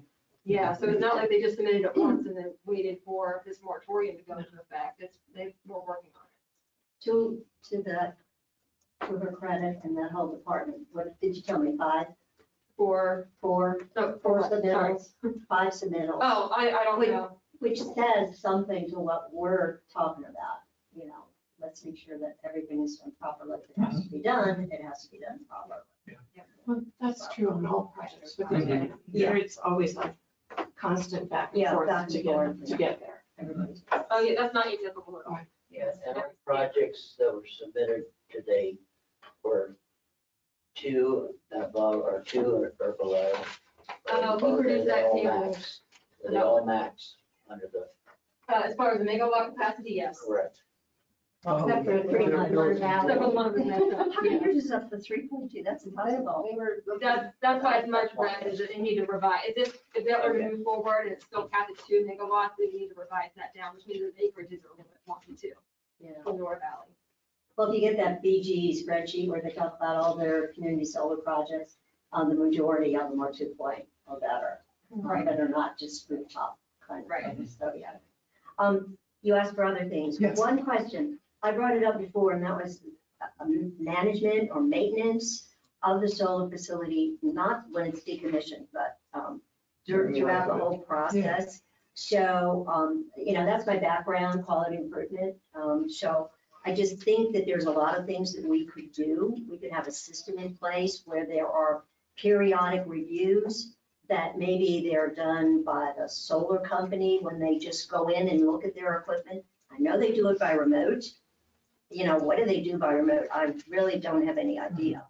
But, you know, they could develop a tool that any of their operators could come in and walk the field and say, this is okay, this is okay, this is okay, everything's working. Then you wouldn't have maybe the problems that sometimes would come up because there's a faulty piece of equipment or something like that. That's the type of monitoring they're doing. The remote monitoring they're doing is of the equipment and how it's functioning. Okay. So if there's a problem, they know about it immediately and they can fix it. If it's a software problem, or if a crew is needed, they send a crew out to fix it. Okay, well, that's good for that, and I'm sure that they can do that now, but they couldn't before. But what about the things like the perimeter fencing? If somebody wants to do the agrovoltaics and put melons, they talked about melons. Sure. You know, I grow winter squash, and I got a fence, and the stuff grew right up my fence. So here's the stuff growing right up the perimeter fence. I mean, that's a little fanciful to say, but it could be. I mean, it could be happening if that's going to be generating. But I think this would also help Jay when he talks about his complaints. You know, would you get less complaints if you have more people saying, you know, through this maintenance plan, oh, that tree is dead. Let's do something about it before we have to take it to a complaint. So that if the process is done on a quarterly basis or whenever you want to do it. In a lot of state facilities, this is something that's standard. So this is just a subset of that. So Okay. how can that happen? How can it be put into code? It's actually putting somebody on both the landowner and the solar people. Right now, they do their solar by remote. You know, does that mean they're going to send the drone out, or is that, you know, I know they did droning to do some of the sightings. So anyway, it's, if you don't maintain something, it's going to not work And properly. I think Jonathan explained that last time he was here, that with a lot of the landscaping, you know, it's inspected at the end of the construction. And then I don't know if it was a year later or 2 years later, they go back out and check to see what's happening and have them replace That's a year. at a year, And then it anything stops. that's dead. Okay, and then it stops. These are going to be 20 years, 10 years. Well, yeah, 10 years. We'll say 10 years. A lot can happen in 10 years. But there could be an idea that developer thought of this, that recommended you having a potential landscape bond, so a separate bond just focused on the landscaping that's for 5 years, which should get the plantings through enough growing season to have, you know, ensure likelihood of success from there. I think the industry would be hesitant to say that they can ensure exactly what is envisioned for all 25 years, but to get it to a stable foundation, you know, after 5 years, I think would be a good kind of balance there. Yeah, we take a landscaping bond, but typically it's returned after that first year inspection. But just increasing that to 3 years, 5 years, something like that might be more appropriate. That's not current county policy, but that's fine. Does the county have scenic byways The state has designated. through our county? Yeah, Like on Bachman Valley Road. it's a There's some in the state- county, yes, and it's- but there's state designated. So I think there should be something in there, and I know Commissioner Vigliotti brought that up as well, to prohibit solar fields on those scenic byways. Okay. Which And- is, yeah, the you should. Right. I do know the state, as part of their scenic byway program, does not allow billboards along those scenic byways. And then I know I was laughed at with the 3,000 feet, even though it wasn't my original comment for a setback, but I'd like to go on record now that we'd like 400 feet as the setback. 400 feet for a setback. Okay. But since 1,000 feet is the, Yeah. separation, is the separation default, we'll, we'll take the default. Yeah. Well, separation we setback is different. Because Well, 100 setback would is- be from the property line. Right, The separation would be from The the resident. solar to Right. the resident. Right.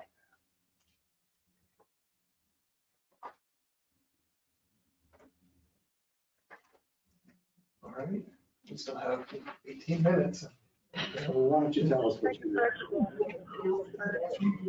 Do you mind, this is Charlie, do you mind if I just say a few last things here? Because I'm going to have to get boarding on a plane here in just a minute. And I'm a little afraid my phone's going to die too, actually, before this finishes, even in the next 15 minutes. But I do appreciate this process. I think Chris and Brenna have done a really good job allowing for balanced discussion from both sides. And I just want to call that out and look forward to seeing the report kind of write up and providing feedback there. In that development of that report, I think it would be interesting for each of these kind of different items that we've been discussing to call out whether there's a precedent or not in the county for how other development has been treated. So there's a sense of kind of like solar is getting a unique treatment here or not. If there's no precedent, like I think that's actually noteworthy. I do want to also say that these are multi-million-dollar projects, and I mentioned this before. From a maintenance standpoint, the developers got every interest to make sure that those are operating optimally, because the only way they get paid is if they're generating. That's how they pay off the project. It's a huge upfront cost, and then you just pay it off over time through generation. So it's in the developer's interest to make sure that those are operating top-notch, and it's not sort of a Wild West. Like, this is a very established industry. Community solar in particular is the aim is to not leave a bad taste in the mouths of the county folks. There's an interest to allow for subscriptions for customers to participate in it, but also to have the projects themselves be something that is accepted as part of the county profile. But I recognize agricultural interests, view concerns and interests, that those kind of can get in the way. And I'm not saying that my parents probably also wouldn't want to necessarily look at solar project if it was right in front of their property. But there's a balance there, and I think you have to respect the landowners that choose to use that as a way to produce revenue for their property, especially if they're considering all the different options that are on the table. They know probably what's best for their land. And I think that's maybe the most important point that I hope to kind of leave with you, is that respecting the landowner's right to do that, and especially folks like Pat who have already started that process and invested in it based on kind of what they understood the code to allow. And to, if there is going to be some changes, and it feels like there probably will be, to have a grandfathering provision to draw a line where investments have been made, contracts were signed, a lot of decisions were determined based on a code that was written into law and everyone could see it online, and not to sort of, as I said, I think previously, pull the rug out from underneath it, which is disrespectful to the landowners and just bad for business from a optics standpoint for folks looking at the county. Last thing I'll say, which I've come back to this, and I know Chris has kind of dismissed it, and I understand that it is sort of arbitrary, but having a sort of percentage cap or a number cap, maybe it's 1,000 acres on community solar, maybe it's all solar development. I agree it's kind of arbitrary, but it's also kind of not, because there's this very voiced interest from the agricultural community to protect the agricultural land. Don't let solar sort of take it over. If you do cap it, that gives you some assurance that it will not.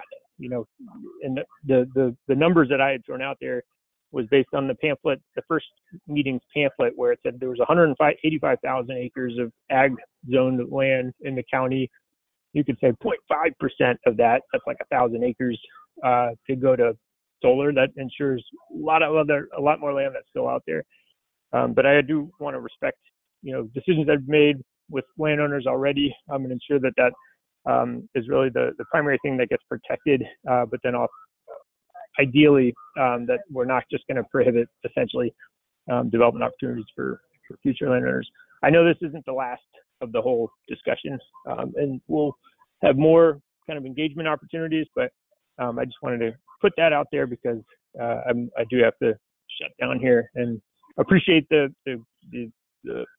polite, constructive dialogue with everybody for the past 4 meetings. Thanks. Great. Thank you. So. Can I tack on to, Cheryl brought up the 400-foot setback. Mhm. And again, it's nice to be able to sink your teeth into something that exists in code and draw on it. So in the commercial zoning district, right now, solar energy conversion facilities it does have setback shall be 400 feet from the boundaries of all adjoining residentially zoned properties and 200 feet from the boundary lines of adjoining non-residentially zoned properties. And then it has a provision that the planning commission may reduce the required setback for any yard setback up to 50%, provided that's supplemental landscaping. So whatever we land on landscaping, I'm suggesting maybe this is a good approach to utilize some of the same code language that we have other places. So provided that supplemental landscaping as may be determined by the planning commission is provided.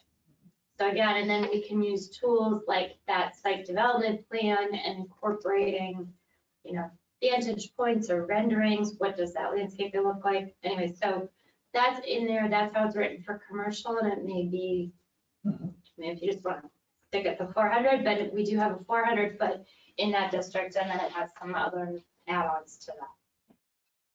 I just want to say that I think that Charlie's comments at the end of these meetings are very strategic, and he tends to throw a lot of his points out there, and we could do the same thing right now. We could run through our 2 pages of points, and we won't do that because I don't think that would be a use of time. But I will say that as the final point is that they're throwing out a lot of how much money the solar companies have put into this and this and that. And to them, it is all about money for both the property owners and the solar companies. But you can't put a price on the quality of life of Carroll County residents. And we speak for hundreds of those people, and I know you heard from a lot of them during the public hearings and the other meetings.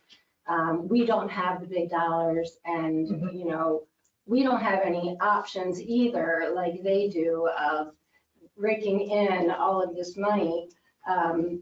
But we do have the option to stay in Carroll County and enjoy the rest of our years with the quality of life that we currently have. And that's why we're here fighting, is to keep that quality of life. And we think it's so important, and you can't put a price on it. So, we understand all of the points, and this is, the commissioners will be making the decision on it. Staff isn't making the decision, it's going to be the commissioner's decision. So we're going to make sure that we do our best, that everybody's point of view, everybody's opinions get conveyed to the commissioners, so that the commissioners can make the best decision. So I have a question for you. Did you read the easement? Did somebody sit down with you and explain what the easement entailed? Okay. I hope so. I just want to make sure that you did, because it's a different animal. Okay, thank you. So Don, you asked about next steps. So I'll just reiterate that. So it was a rainy weekend, and so I started working up and brain dumping material for the report. So I've got about 10 pages that I sent to Brenda that she's going to take a look at. So our hope is that as quickly as possible, we'll get a report out to everybody to review. We'll send it via email. That doesn't mean tomorrow. Today, maybe tomorrow. But as quickly as possible, because we want to get everybody's feedback. Our hope is that any comments on it will be minor and can just be emailed back to us for incorporation. But again, if anybody at all feels that let's get the group back together and talk about this point, please let us know and we can do so. Once we gain consensus on the content of the report, then we'll work on scheduling a work session with the commissioners. It takes a couple weeks, you have to be a couple weeks out with the commissioners because of their schedules. So it's not something that will happen very, very quickly, but we want to, because of our limited time, we'll try and get it done as quickly as possible. And so all of you will be invited to meet with the commissioners, and we can walk through each of the points of the report. And if there's any clarification at that point, if the commissioners have additional questions, your feedback is very welcome. So you're sharing within the same report we're seeing, or you want to We will. give a executive summary, David? No, my vision is that we would walk through the whole report. Now, whether we create a PowerPoint that mimics the report or whether we just read through it, we'll figure that out, the best way to communicate the information, but. Good. I also just want to be, everybody got a copy of this from Yeah. Kirsten, and you'll see that the Ag Pres program is not on here. They're not a typical agency. This is all of our typical. So, but we do add them to that distribution, the initial one, the Ag Pres office sees the plan. I just want to be very clear, because it's not actually listed on there. And Chris, I'm just glad to hear that Sharon and I are the only ones doing brain dumping. The weekends and weekdays and all of that. So it's a necessity. Yeah. All right, well, if that's everything, I'm going to stop the recording. Thank you all.